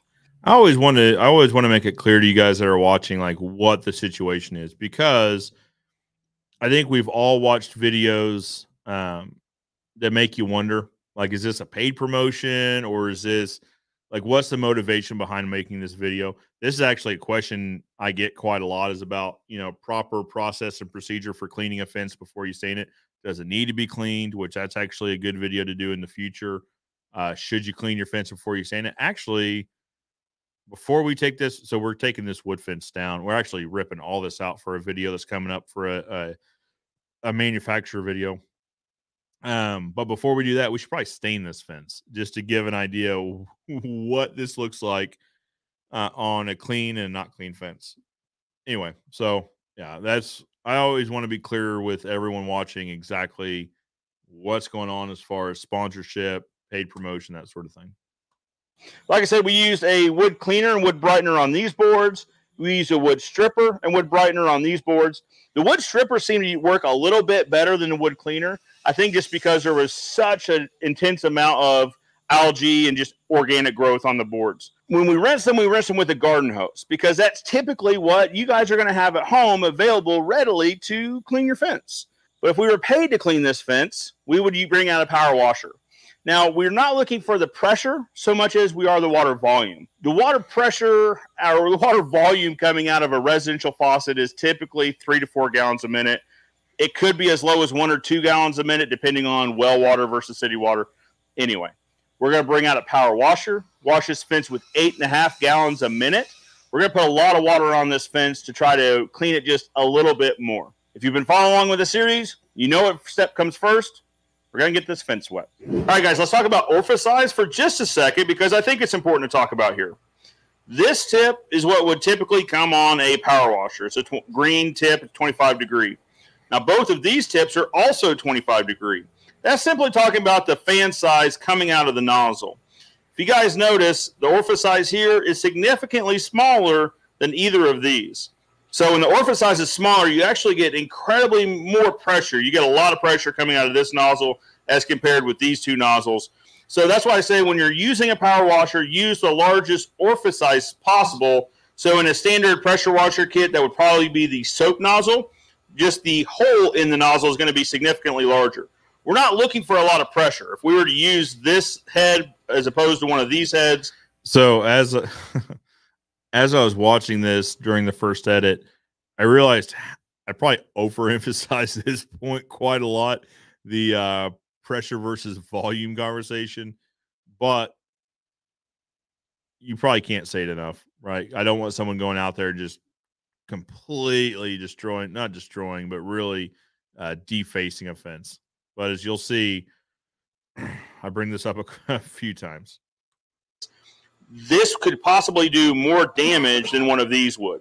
One of these is going to be a gentle wash, but it's a significant amount of volume. We're throwing as much water at this fence as we can.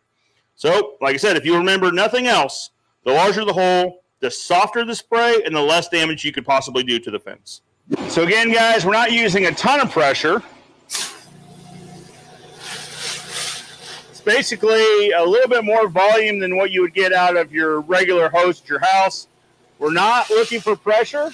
We're looking for volume.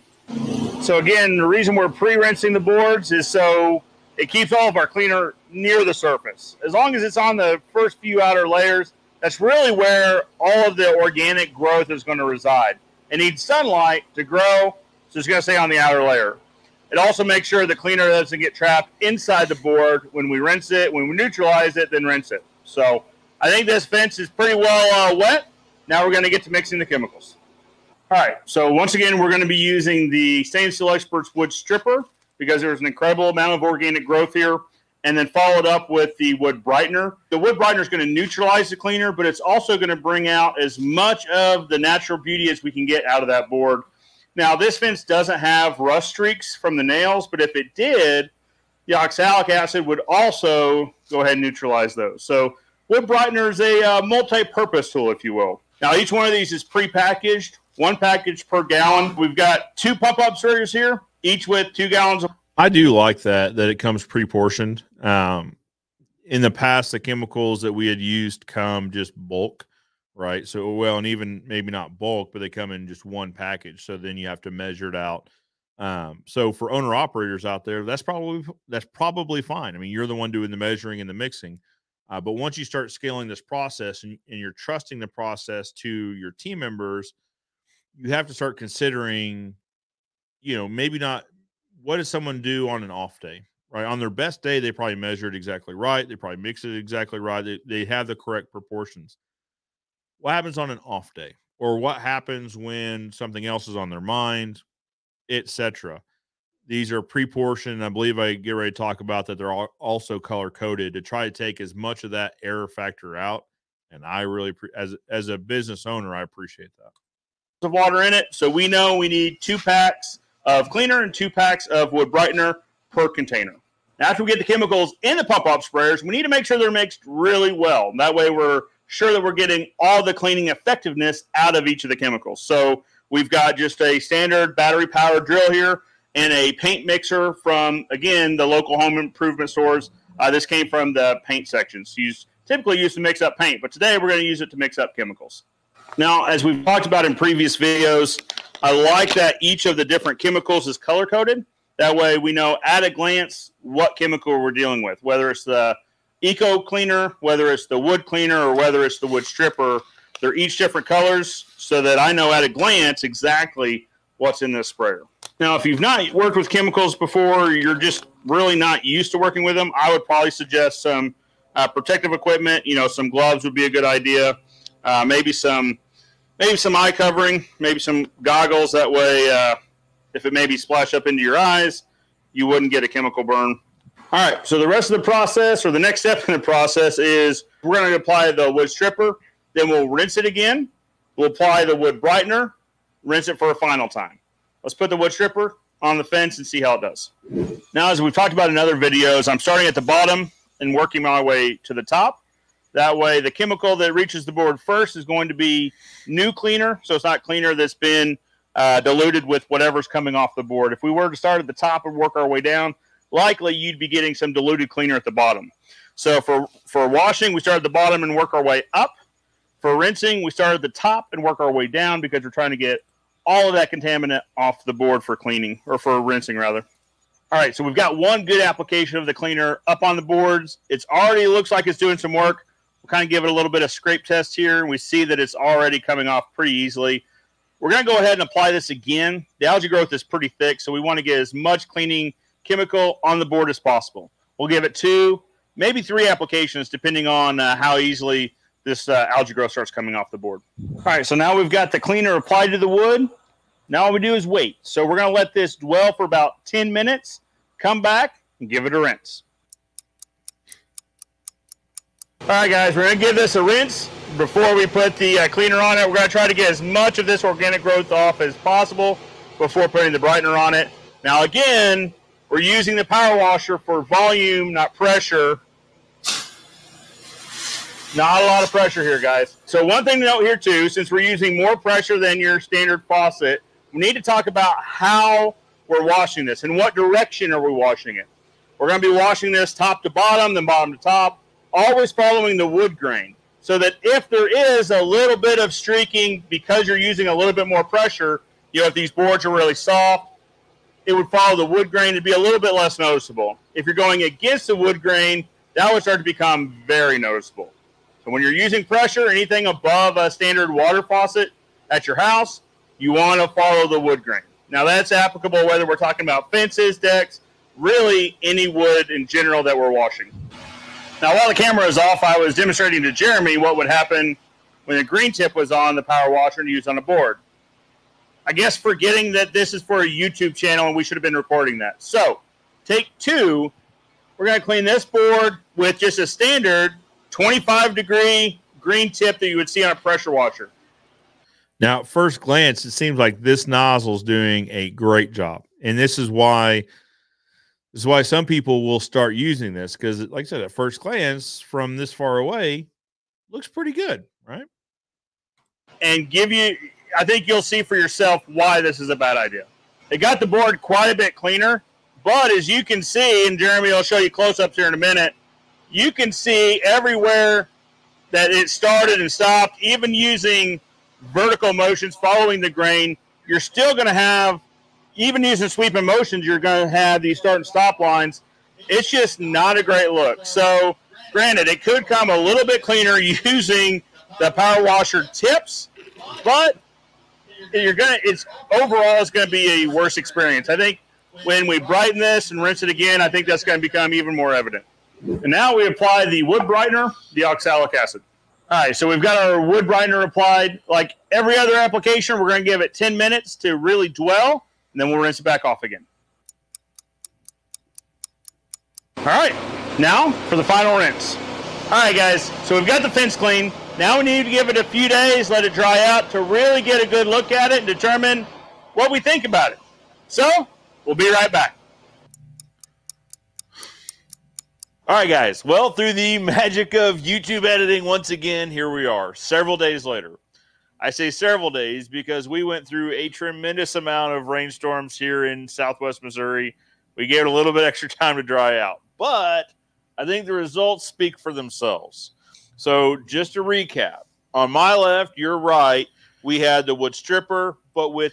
So, and also you guys notice the boards on my left here aren't nearly as green as they were. What I think happened was we got overspray from the stripper on those boards, and just the mist that might have oversprayed onto those boards really killed the organic growth. Now, we didn't rinse it really well, so it didn't rinse all that off of there. But like I said, if you'll notice, all right, where are we? We're at 908. If you compare that to these were, it was really green to start with. So I think that's probably what happened was we got some overspray on it. Did kill the organics, but we didn't rinse the organics off. But with just a hose fitting, right? The hose handle, very light pressure, lower volume here. It did okay. If we're using a really dark stain, I think that covers a lot of this up. I think that would be acceptable. But one thing to mention too, so obviously to my right, your guys' left, well, my right on the video. Anyway, the bottom half does look cleaner than the top half. That's because that bottom half has been cleaned at least twice, maybe 3 times. Did we clean it? I think it's been cleaned 3 times. So in different demonstration videos, which probably illustrates the fact that if you were to clean it, let it dry, clean it again, let it dry, clean it a third time, let it dry, you can get it a little bit more clean. But if this were my house, I would have cleaned it once. That top half of that fence is acceptable to put stain on. It's a clean fence. It will take stain exceptionally well. But just interesting to note that that bottom half, like I said, it's been cleaned 2 or 3 times by the time this video was taken. Got a little bit cleaner than the top half. If we're looking for using a lighter stain or we're really concerned about getting everything off this board, I think the power washer is probably the way to go. Let me remind you, on the pressure washer, use a really low pressure, high volume tip.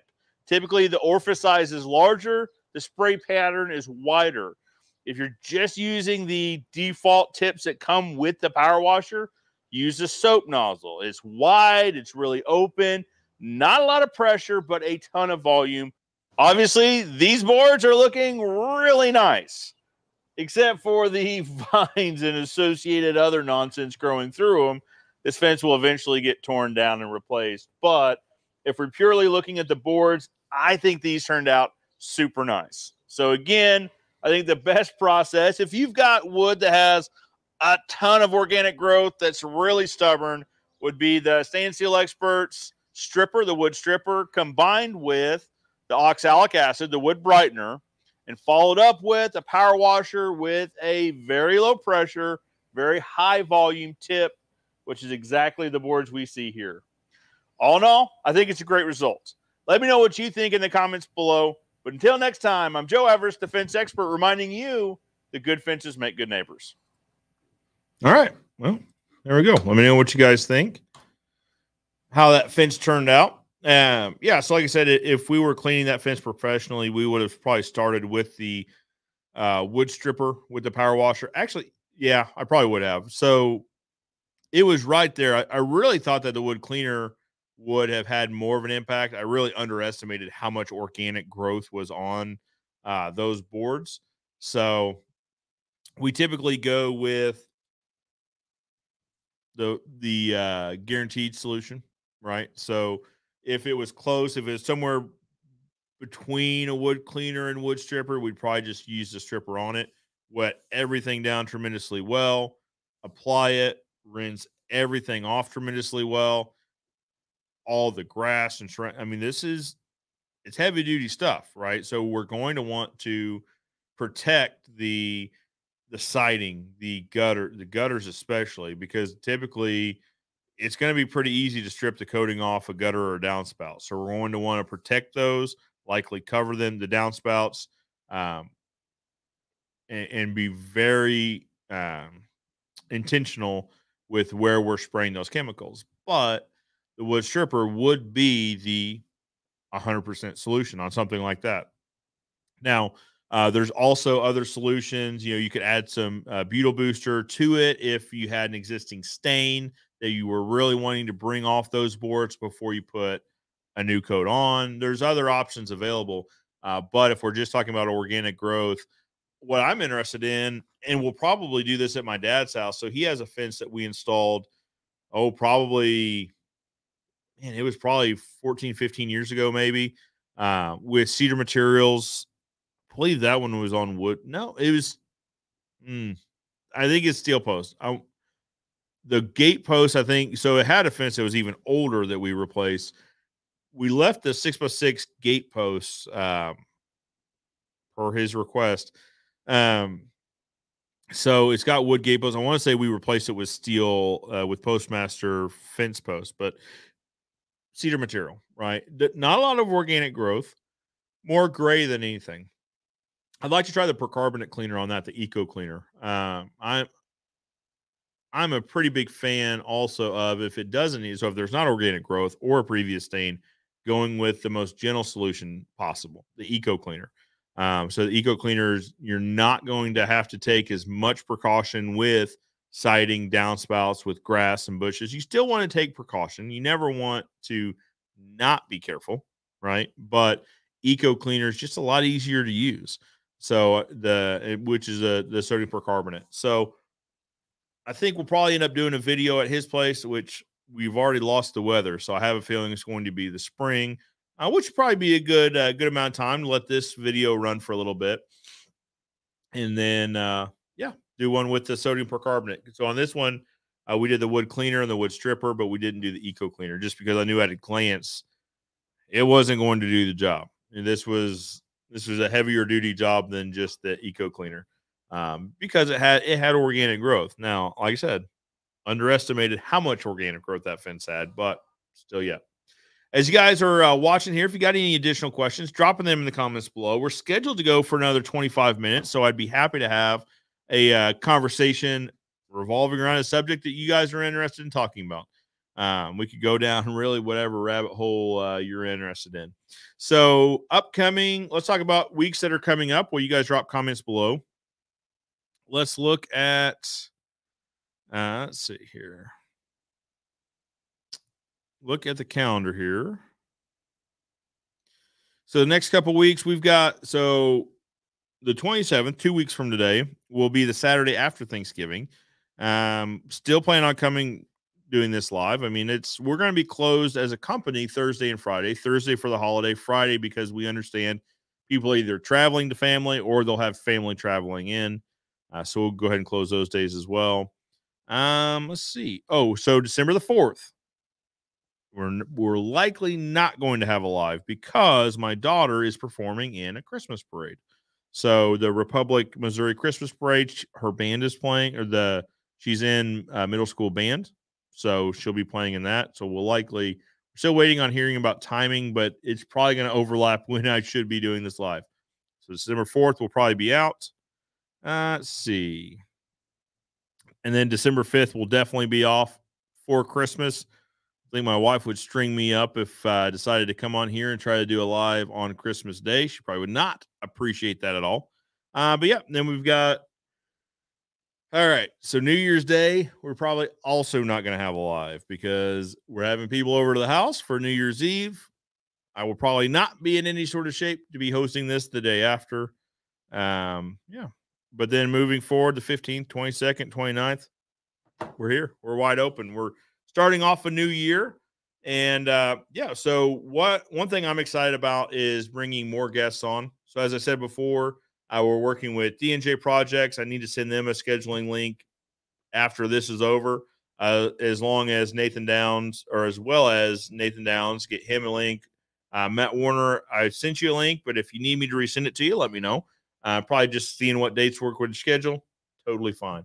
We're working on having some other guests on that I'm pretty excited about. So we talk about books I'm reading and books I'm interested in. We talk about E-Myth Revisited. We talk about Profit First for Contractors, different books, same methodology. We also talk about, I'm looking at the screen now to see who else we're talking to. Oh, talk about, I want to bring someone on to talk about PPP and EIDL, more specifically, their impact, or theoretically what their impact has been on the market as far as material availability. So with EIDL, more contractors have more money to spend on bringing in materials. EIDL funding has some rules, has some strings attached. So as far as business expansion, so you can't You can't go buy a new facility. You can't go buy additional trucks for your crews. You can't expand your fleet, but you can buy more material. So because you're not typically expanding when you buy bulk material, you're simply stocking up for the year to come. So what impact has PPP? So PPP was payroll protection program, doesn't directly apply to material purchases. However, money that would have been spent on payroll may have been spent on materials. So I'd like to bring on an expert in that field to talk about PPP and EIDL's effect on material availability.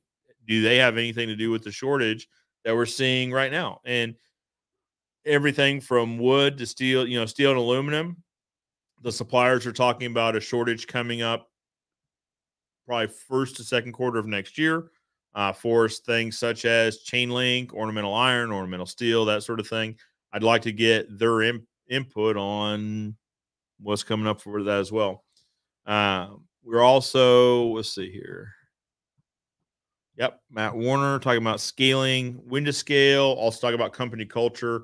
I want to see if he's got any more gold nuggets that we could initiate here. Like I said, we just bought the deep freezes so that we could bring in turkeys and hams for Thanksgiving and Christmas. Also bring in some beef so that as guys need a little bit extra to get by, or maybe they know someone that needs a little bit extra to get by, we're going to have a deep freeze full of beef. Come and get it as you need it, sort of thing.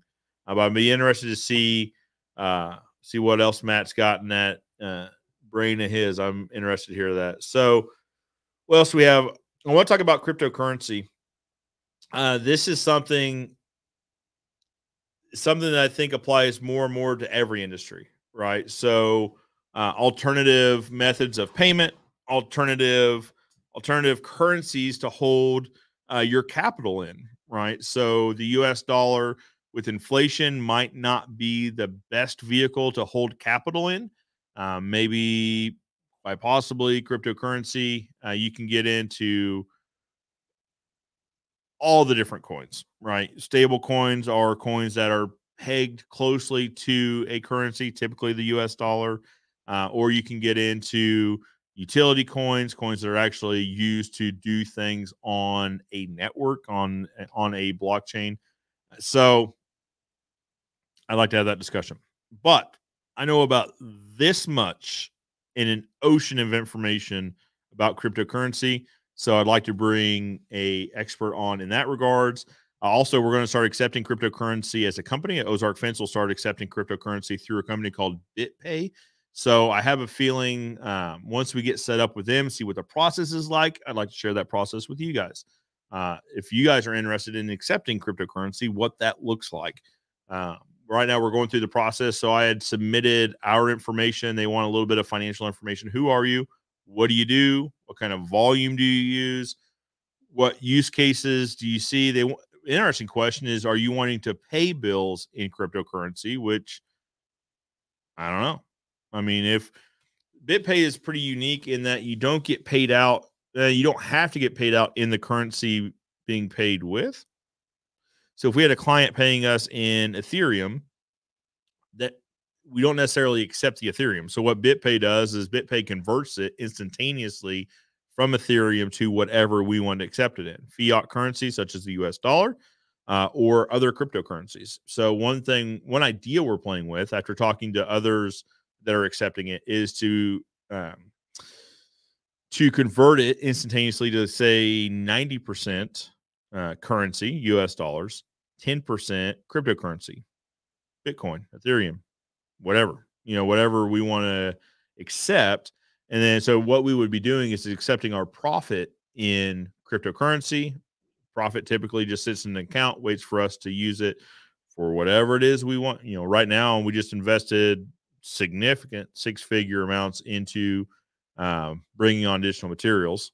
But yeah, so putting our profit into the cryptocurrency market, because right now there's some money there. So I think I'm supposed to say right now that this is not financial advice. Do not take this as financial advice. I'm not a financial advisor. I'm a fence guy that's kind of messing around with stuff. So, but there's some money in cryptocurrency. So far today, Bitcoin's up 1%, but when you start looking at the month, it's up 15.27%. So 15% on the year, it's up 300%. So, Bitcoin's the big one. Bitcoin's the one everyone knows. What else? Just kind of going through my portfolio here. So we've also got Cardano. It's something I've been kind of playing with a little bit lately. Now see, here's the dangerous part. Cardano's down about 3% on the month. It's up 1,800% on the year. So a little bit of a gamble. However, I think it's a good idea to diversify in general, right? So this is kind of an idea about diversifying what vehicles we hold capital in. Most everyone holds their capital in U.S. dollars, which is pretty stable for the most part. However, we've been printing a lot of it. We for the government, right? The Federal Reserve has been printing money like it's going out of style, and it's not backed by anything, not backed by gold for quite a while. So, is there a better vehicle to hold that capital in? I think probably so. Anyway, so we'll be talking to. I'd like to talk to once we get set up with BitPay, have someone on from BitPay to talk about what that process was like. What are the advantages? How does it work? What fees are involved? All of that. BitPay seems to make it pretty simple to transact because it's instantaneous and it doesn't leave us holding 100% of the cryptocurrency for us to go try to exchange, usually for a fee, to get back into US dollars so that we can pay our overhead and our cost in US dollars. I'd like to have them on. Also, I want to do a recap on the training event that we had. So, right now, excuse me.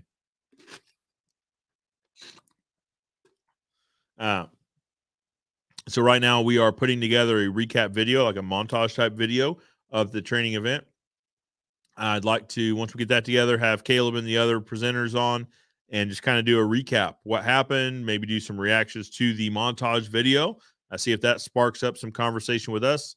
I'd like to recap the training event. I think it went incredibly well. For those of you that joined in with us, thank you. I really had a great time. I hope you did as well. The guys and gals I talked to that were here seemed to be pretty positive about the impact. I'd really be interested to hear about the impact that it had on you once you got back home. Were you able to implement some of what we talked about, some of what we trained on? Ultimately, that's where the value is, right? So if you could take something home and implement it and take advantage of it in the short term, tremendously valuable. So I'd like to hear some success stories on that if there's any out there, which I already know of a couple. So anyway, Will's got a question. Do the cleaners remove the graying of cedar? In the Denver market, we do not get organic growth or any sort of fences, just a fading gray color. Yeah, absolutely. So fading gray would be what you would use like a percarbonate or a weak wood cleaner solution on, followed up by the wood brightener. It depends, right? It's probably going to depend on how old that wood is, of course, but percarbonate or a weak wood cleaner, a light wood cleaner solution would probably be a great choice. Would bring a lot of that life back to the board before you stain it. Now, if we clean it and we don't stain it, it goes back to gray. It's all about UV damage. So, but they remove the graying, they can absolutely, depending on again the age of the fence. So, the fence out here was every bit of 20 or 25 years old. So there wasn't a lot of life left in it. Now, when it got wet, you could see some life left in it, but once it dried again, it went back. It'd be good to go show you guys what that fence looks like, but dragging all this stuff outside is probably not going to happen today. It went back more towards gray, but more like a silver, maybe. There's just not a lot of life left in those boards. They've been neglected for, like I said, 20, 25 years. Most of the life of those boards has been used up as the UV damage goes pretty deep on the boards. So, but can it? Absolutely. Depends on the age. Guys, we've got a few more minutes left. Looks like we've got, about 10 minutes left, 12 minutes left on today's broadcast. If you guys have any last minute questions or comments, drop those in the comments below. As I said, we've got some speakers coming on. I'm excited to bring on other experts, both in our industry and other industries, to provide an opportunity for me to ask questions and learn, but also for you to ask questions and learn as well. That's my favorite part is both you and I, when we have speakers on, we're both in the learning seat, which I love a lot. I hope that the questions I ask are questions that you might have, or maybe they're questions that you hadn't thought of yet, but that you find helpful or educational, that sort of thing. So I'm looking forward to having those guys and gals on. Also bringing on Rachel to talk about my salesman in more depth. Maybe answer your guys' questions. They've got, if you guys came to the training event, you saw some upcoming features that they will be rolling out. So maybe have Rachel on as well to talk about those upcoming features, or some features maybe as they roll out. Maybe would be a better idea. So, yep. And then we got some review videos coming up. Like I said, the D&J project guys in the UK, I'm so excited to have them on. But we'll probably what I want to do is do a paired up with a reaction video. That did pretty well last time. It seemed like you guys really liked that, to where we illustrated their way of building fence in the UK. Now, I was informed in the comment section of those videos that is but one way to install fence in the UK. That is not the only way to install fence in the UK. I get it. It's just like everywhere else. If you say there's one way of doing fence, there will be 5 guys that tell you that's the wrong way of doing the fence. There's a different way. There's a better way. Understood. Right. So I love to illustrate their way of building fence because I think it is a high quality and long lasting solution. Is it the cheapest way of building fence? No. There's probably less expensive ways, such as using wood posts.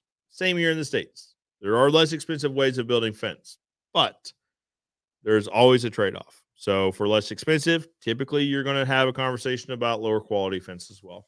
But I'd like to do a reaction video with their content, with them on, to get their feedback on the reactions, like an inception of like that whole thing. So it's typically a time. Jim says, "Hey Joe, thanks for answering all my brother and my questions. We find the information invaluable. Stay safe and have a great week." You got it, Jim. I mean, that's why I do this, is to try to provide the most value to you possible. Provide the most value. That's what we're up to here, right? So I really feel like, so the videos, the pre-recorded videos, are obviously helpful, but they're me explaining something that I think is important to know. I think live Q&A is an important part of that, because it gives you guys the opportunity, gives you guys the floor to ask your different questions that I may not have thought to answer, or gives you the opportunity to ask follow-up questions on the answer. And I enjoy the heck out of this. I really enjoy interacting with you guys. So you're welcome. Thank you. Logan Albert asked, do we shut down during the winter? We do not. Sometimes we find other things to do during the winter. So, but here in Southwest Missouri, we don't typically have enough of a winter to justify shutting down. Also, we've got bills. They come 12 months out of the year. This place has a mortgage. I got to pay year round. The lights got to stay on. The utility, the heat's got to stay on. We got to keep these bills paid. Also, our team members have bills that need to be paid. They've got rent and mortgage that comes every single month. So we do other things, right? Sorry for that noise. I need to top that off next time before we start this, so you guys don't have to hear that. Anyway, so when we're not building fence, what do? We have a fabrication shop, so we can be fabricating gates that in standard sizes that we know we're going to need, later on in the season, or next season. We can square away inventory. So one of the things we've done lately is invested significantly in holding on to inventory, fittings, typically steel. So fittings, pipe and rail, and wire. So squaring inventory away, making sure the yard's squared away and organized in a way that's easy for us to access when we do get busy again. That way, we keep efficiency up there. Also, we're going to be stocking the fittings and inventory inside one of our warehouses here, or a workshop, or lower workshop area. If you've been through the tour, you know where I'm talking about, the lower workshop area. Yeah, we're going to build out racks. We're actually in the process now of receiving in those racks that we ordered 2 months ago. They're shipping them in drips and drabs. Right now, we got 3 out of 27. So we're gonna start building those out, holding, not holding on, just loading up the inventory on those racks, organizing it in a orderly manner. Yeah, so we've got inside stuff that can be done. And we're still in the process of getting the offices and offices and conference room and the lower workshop areas squared away. We moved into this facility. We moved in April or May. We bought it right around first of the year, actually end of last year, at the last week in December last year. We didn't move in until April or May. We had some renovations to do in the front offices. Anyway, we're still getting it where we want it to be. So we've got some studio projects I'd like to do in here. So this wall here actually goes. So this used to be. So there used to be a guy that lived here, or there was a guy that lived here. So this was actually his bedroom, and then he has a closet where we keep all of our equipment that we're not using to put this on. Like our on-site equipment stays back there. But behind me was the shower. I want to blow that out. I want to make this studio bigger. I'd like to have 2 sets so that when I do sit down recorded content, I'm at a different space than when you guys see me on live. I'd like those to be 2 different sets. So we've got some winter projects. So do we shut down? We do not, because both we as a company and we as a team have bills that come 12 months out of the year. I like to keep my guys gainfully employed. So actually, like I said, we're in the process of hiring right now. So we make a commitment to our guys that we're going to have, a minimum of 30 hours a week through the winter, 30 hours a week through the winter. Typically 45 to 50 hours through the summer is what we plan on having the guys work. If guys need hours, we also have a pre-staining shop where typically the plan is this winter we're going to start pre-staining. We've got 3 main colors. We've got cedar tone as a light. We've got chestnut as a medium and walnut as a dark. To start pre-staining a bunch of fence pickets as guys need hours and gals need hours too. So as our team needs hours, we're going to keep stuff to do. Bo says, let's hear more about your company. How's your expansion gone? I've not checked in on a live in a few months. I remember it was a rough move and transition for you guys. It was. So the moving process was, and we were just moving next door, literally the same property. We just bought the property next to ours, dropped the fence, and moved everything over. I would argue that is harder than moving across town because everything's right next door. So if we're moving it across town, we'd probably lease a couple trucks or rent a couple trucks. We'd probably hire on a moving crew to help us with our crews, load everything up, and take it across town. Unload it, be done. Well, since it's the same property, that's not necessarily how it goes. It's moving everything over in waves and shifts. And, the office moved over the course of about a week. Now, we did have one day where we moved the operations of the office over. We had to switch the phones in a day. That way we were down one day. All the computers moved, all the phones moved, but all the stuff associated with running an office moved over in waves. Extra printer paper moved over, extra marketing materials moved over in waves.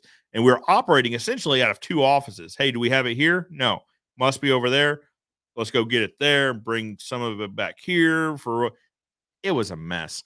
The shop moved, our fabrication shop moved it basically in the course of a week. And it always seemed like it was, do we have it? Nope, must be over there. So anyway, yeah, it was tricky. Now we're 100% moved. So we've been 100% moved for several months, and we're still kind of getting it exactly how we want it, which is we had anticipated that.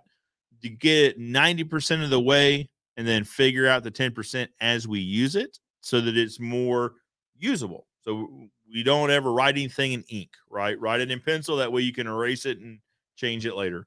We're still working on building out. So we started e-commerce. We've started selling fence fittings online, ozfence.store, shameless plug. If you need some fence fittings, check it out.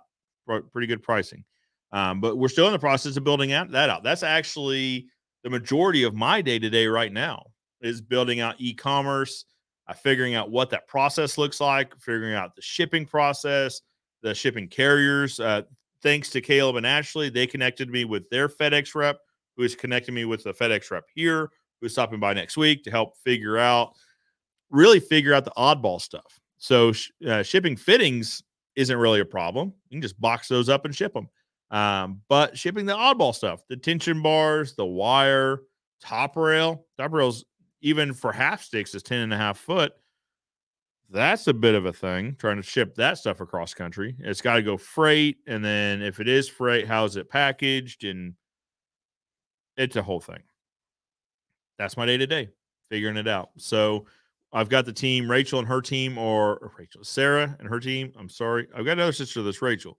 She's over at Springfield Public Schools, building development. Sarah and her team are doing a great job on the residential. My dad, Jim, and his team are doing a great job on the commercial, which frees me up to do marketing and advertising, also building out e-commerce. So that's kind of where it is. I hope that answers your question, Bo. The expansion is going well, I think. I mean, anytime you grow, you have growing pains, right? So it's just figuring out what those growing pains are, how to minimize them and get past them, improve and move on. Project Metal still with us. What is up, Joe? I'd love to see a video of one of your crews install a fence from start to finish. If you haven't got one already, we don't. So we'll work on it. And the reason I say that is, the guys are not as keen to being on video as I am, and the people here in general are not as keen to being on video as I am. So, still working on getting Sarah onto video. You're comfortable in front of a camera. This is not natural to sit in an empty room with three big lights shining on you, talking to a video camera in the middle of nothing. Feels kind of weird, but we're working on it. So I would like to just to show that everywhere produces fence a little bit differently. It's on the board. We're trying to get everyone more comfortable with being on video, but great suggestion. Caleb says Colorado needs Eco Cleaner. All the water runs out of Colorado. Eco Cleaner and our new Eco Brightener for the win. I am interested in hearing about Eco Brightener for sure.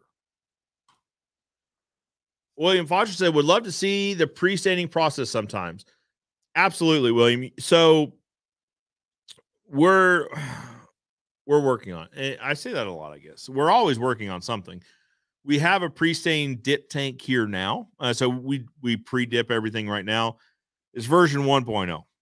Needs some work. But version 1.0 was basically our proof of concept. I've seen it work other places. I wanted to see it work here. So probably this winter, one of the projects we'll work on is building version 2.0 of the dip tank. This dip tank's really deep. Doesn't need to be that deep. It's version 1.0. We got some work to do. But yeah, I would love to show you guys the pre-staining process because for whatever reason, like in the staining industry, it seems to be a secret. Like no one wants to talk about how they pre-stain. Cliff Notes, it's pretty much all the same. You dip the boards in some stain, you hang it up to dry, drip dry usually. So everyone thinks they're holding on to the secret. The funny thing is their secrets are all pretty similar. It all looks pretty much the same. So I'm excited to do that, just to be the one that shows everyone what it looks like to pre-stain fence pickets. It's really not that tough. But noted. We need to get that rolling. Well, it says, thank you, Caleb. We'll order some and give it a try. Refurbishing of fences is not a common service around here. Untapped market. So, Bo, it's not here. So here in Southwest Missouri, it really isn't either. There's not a lot of people that do it. We've got one, maybe two franchise. I say maybe two. There's one franchise here that they don't market very well. So I think they do. They basically just show up at the home shows and show people what they do, but they don't actually market. So, we got another franchise that does market here, but not widely. So that's one thing we're finding. So the trouble there is when you have a market that hasn't been developed is how do you convince the market that what you're doing is worthwhile? I mean, you know it is. You've seen it work. You understand the value there. How do you properly portray that value to your clients? That's something we're in the middle of doing right now. That would be an interesting conversation too, Caleb, to have you on and talk about what it looks like to build out a market that's not that's not familiar with the value of cleaning, restoring, and then staining a deck or a fence or something like that. Good idea. We're going to mark that one on the board. Jeremy, when you're watching this, let's put that one on the board. Hey, David's here. It says, hi, Joe. Sorry, just catching the end of your live. Only just finishing work. You guys have been at it, Dave. So if I remember right, 6 hours ahead, which means it is just about dinner time for you. Hope your day went super well. I was just telling the guys that we're working on, actually, I owe you a scheduling link to get scheduled to come back on. I also want to do a review video. I much enjoy doing a review video of your guys' work and seeing the comments down below, introducing, the North American viewers to the European method of building fence. And I also let them know that I learned in the chat, or I was educated in the chat or in the comment section, that was not the only way of building fence in the UK, as if we didn't understand that everywhere in the world has about 100 ways of building a fence. But anyway, I look forward to doing another review video and then having you guys on to watch the review video and really just chat about how things are going there in the UK. I live vicariously through your videos. So anyway, I'm gonna get off my fanboy stage here, but I enjoy watching your guys' content a lot. If you guys out there watching me here, haven't watched D&J Project videos, do so. If you're watching on YouTube, let's see.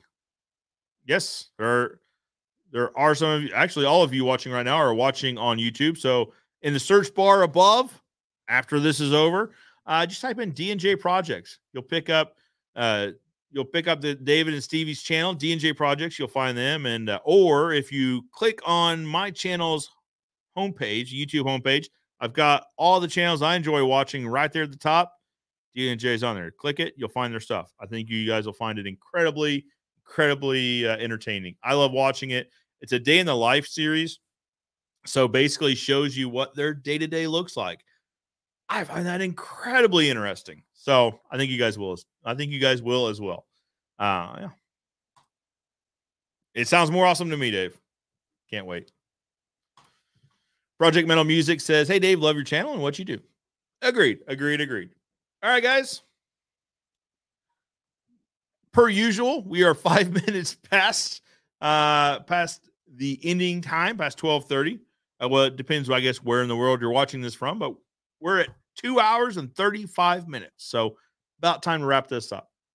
If you guys are watching this on a replay, and if you have additional comments or questions, leave those in the comments below. It sends me a notification every time you guys comment. I love getting in there, replying to the comments, keeping up with you guys and what you guys have going on. I always love to hear from you. So, yeah.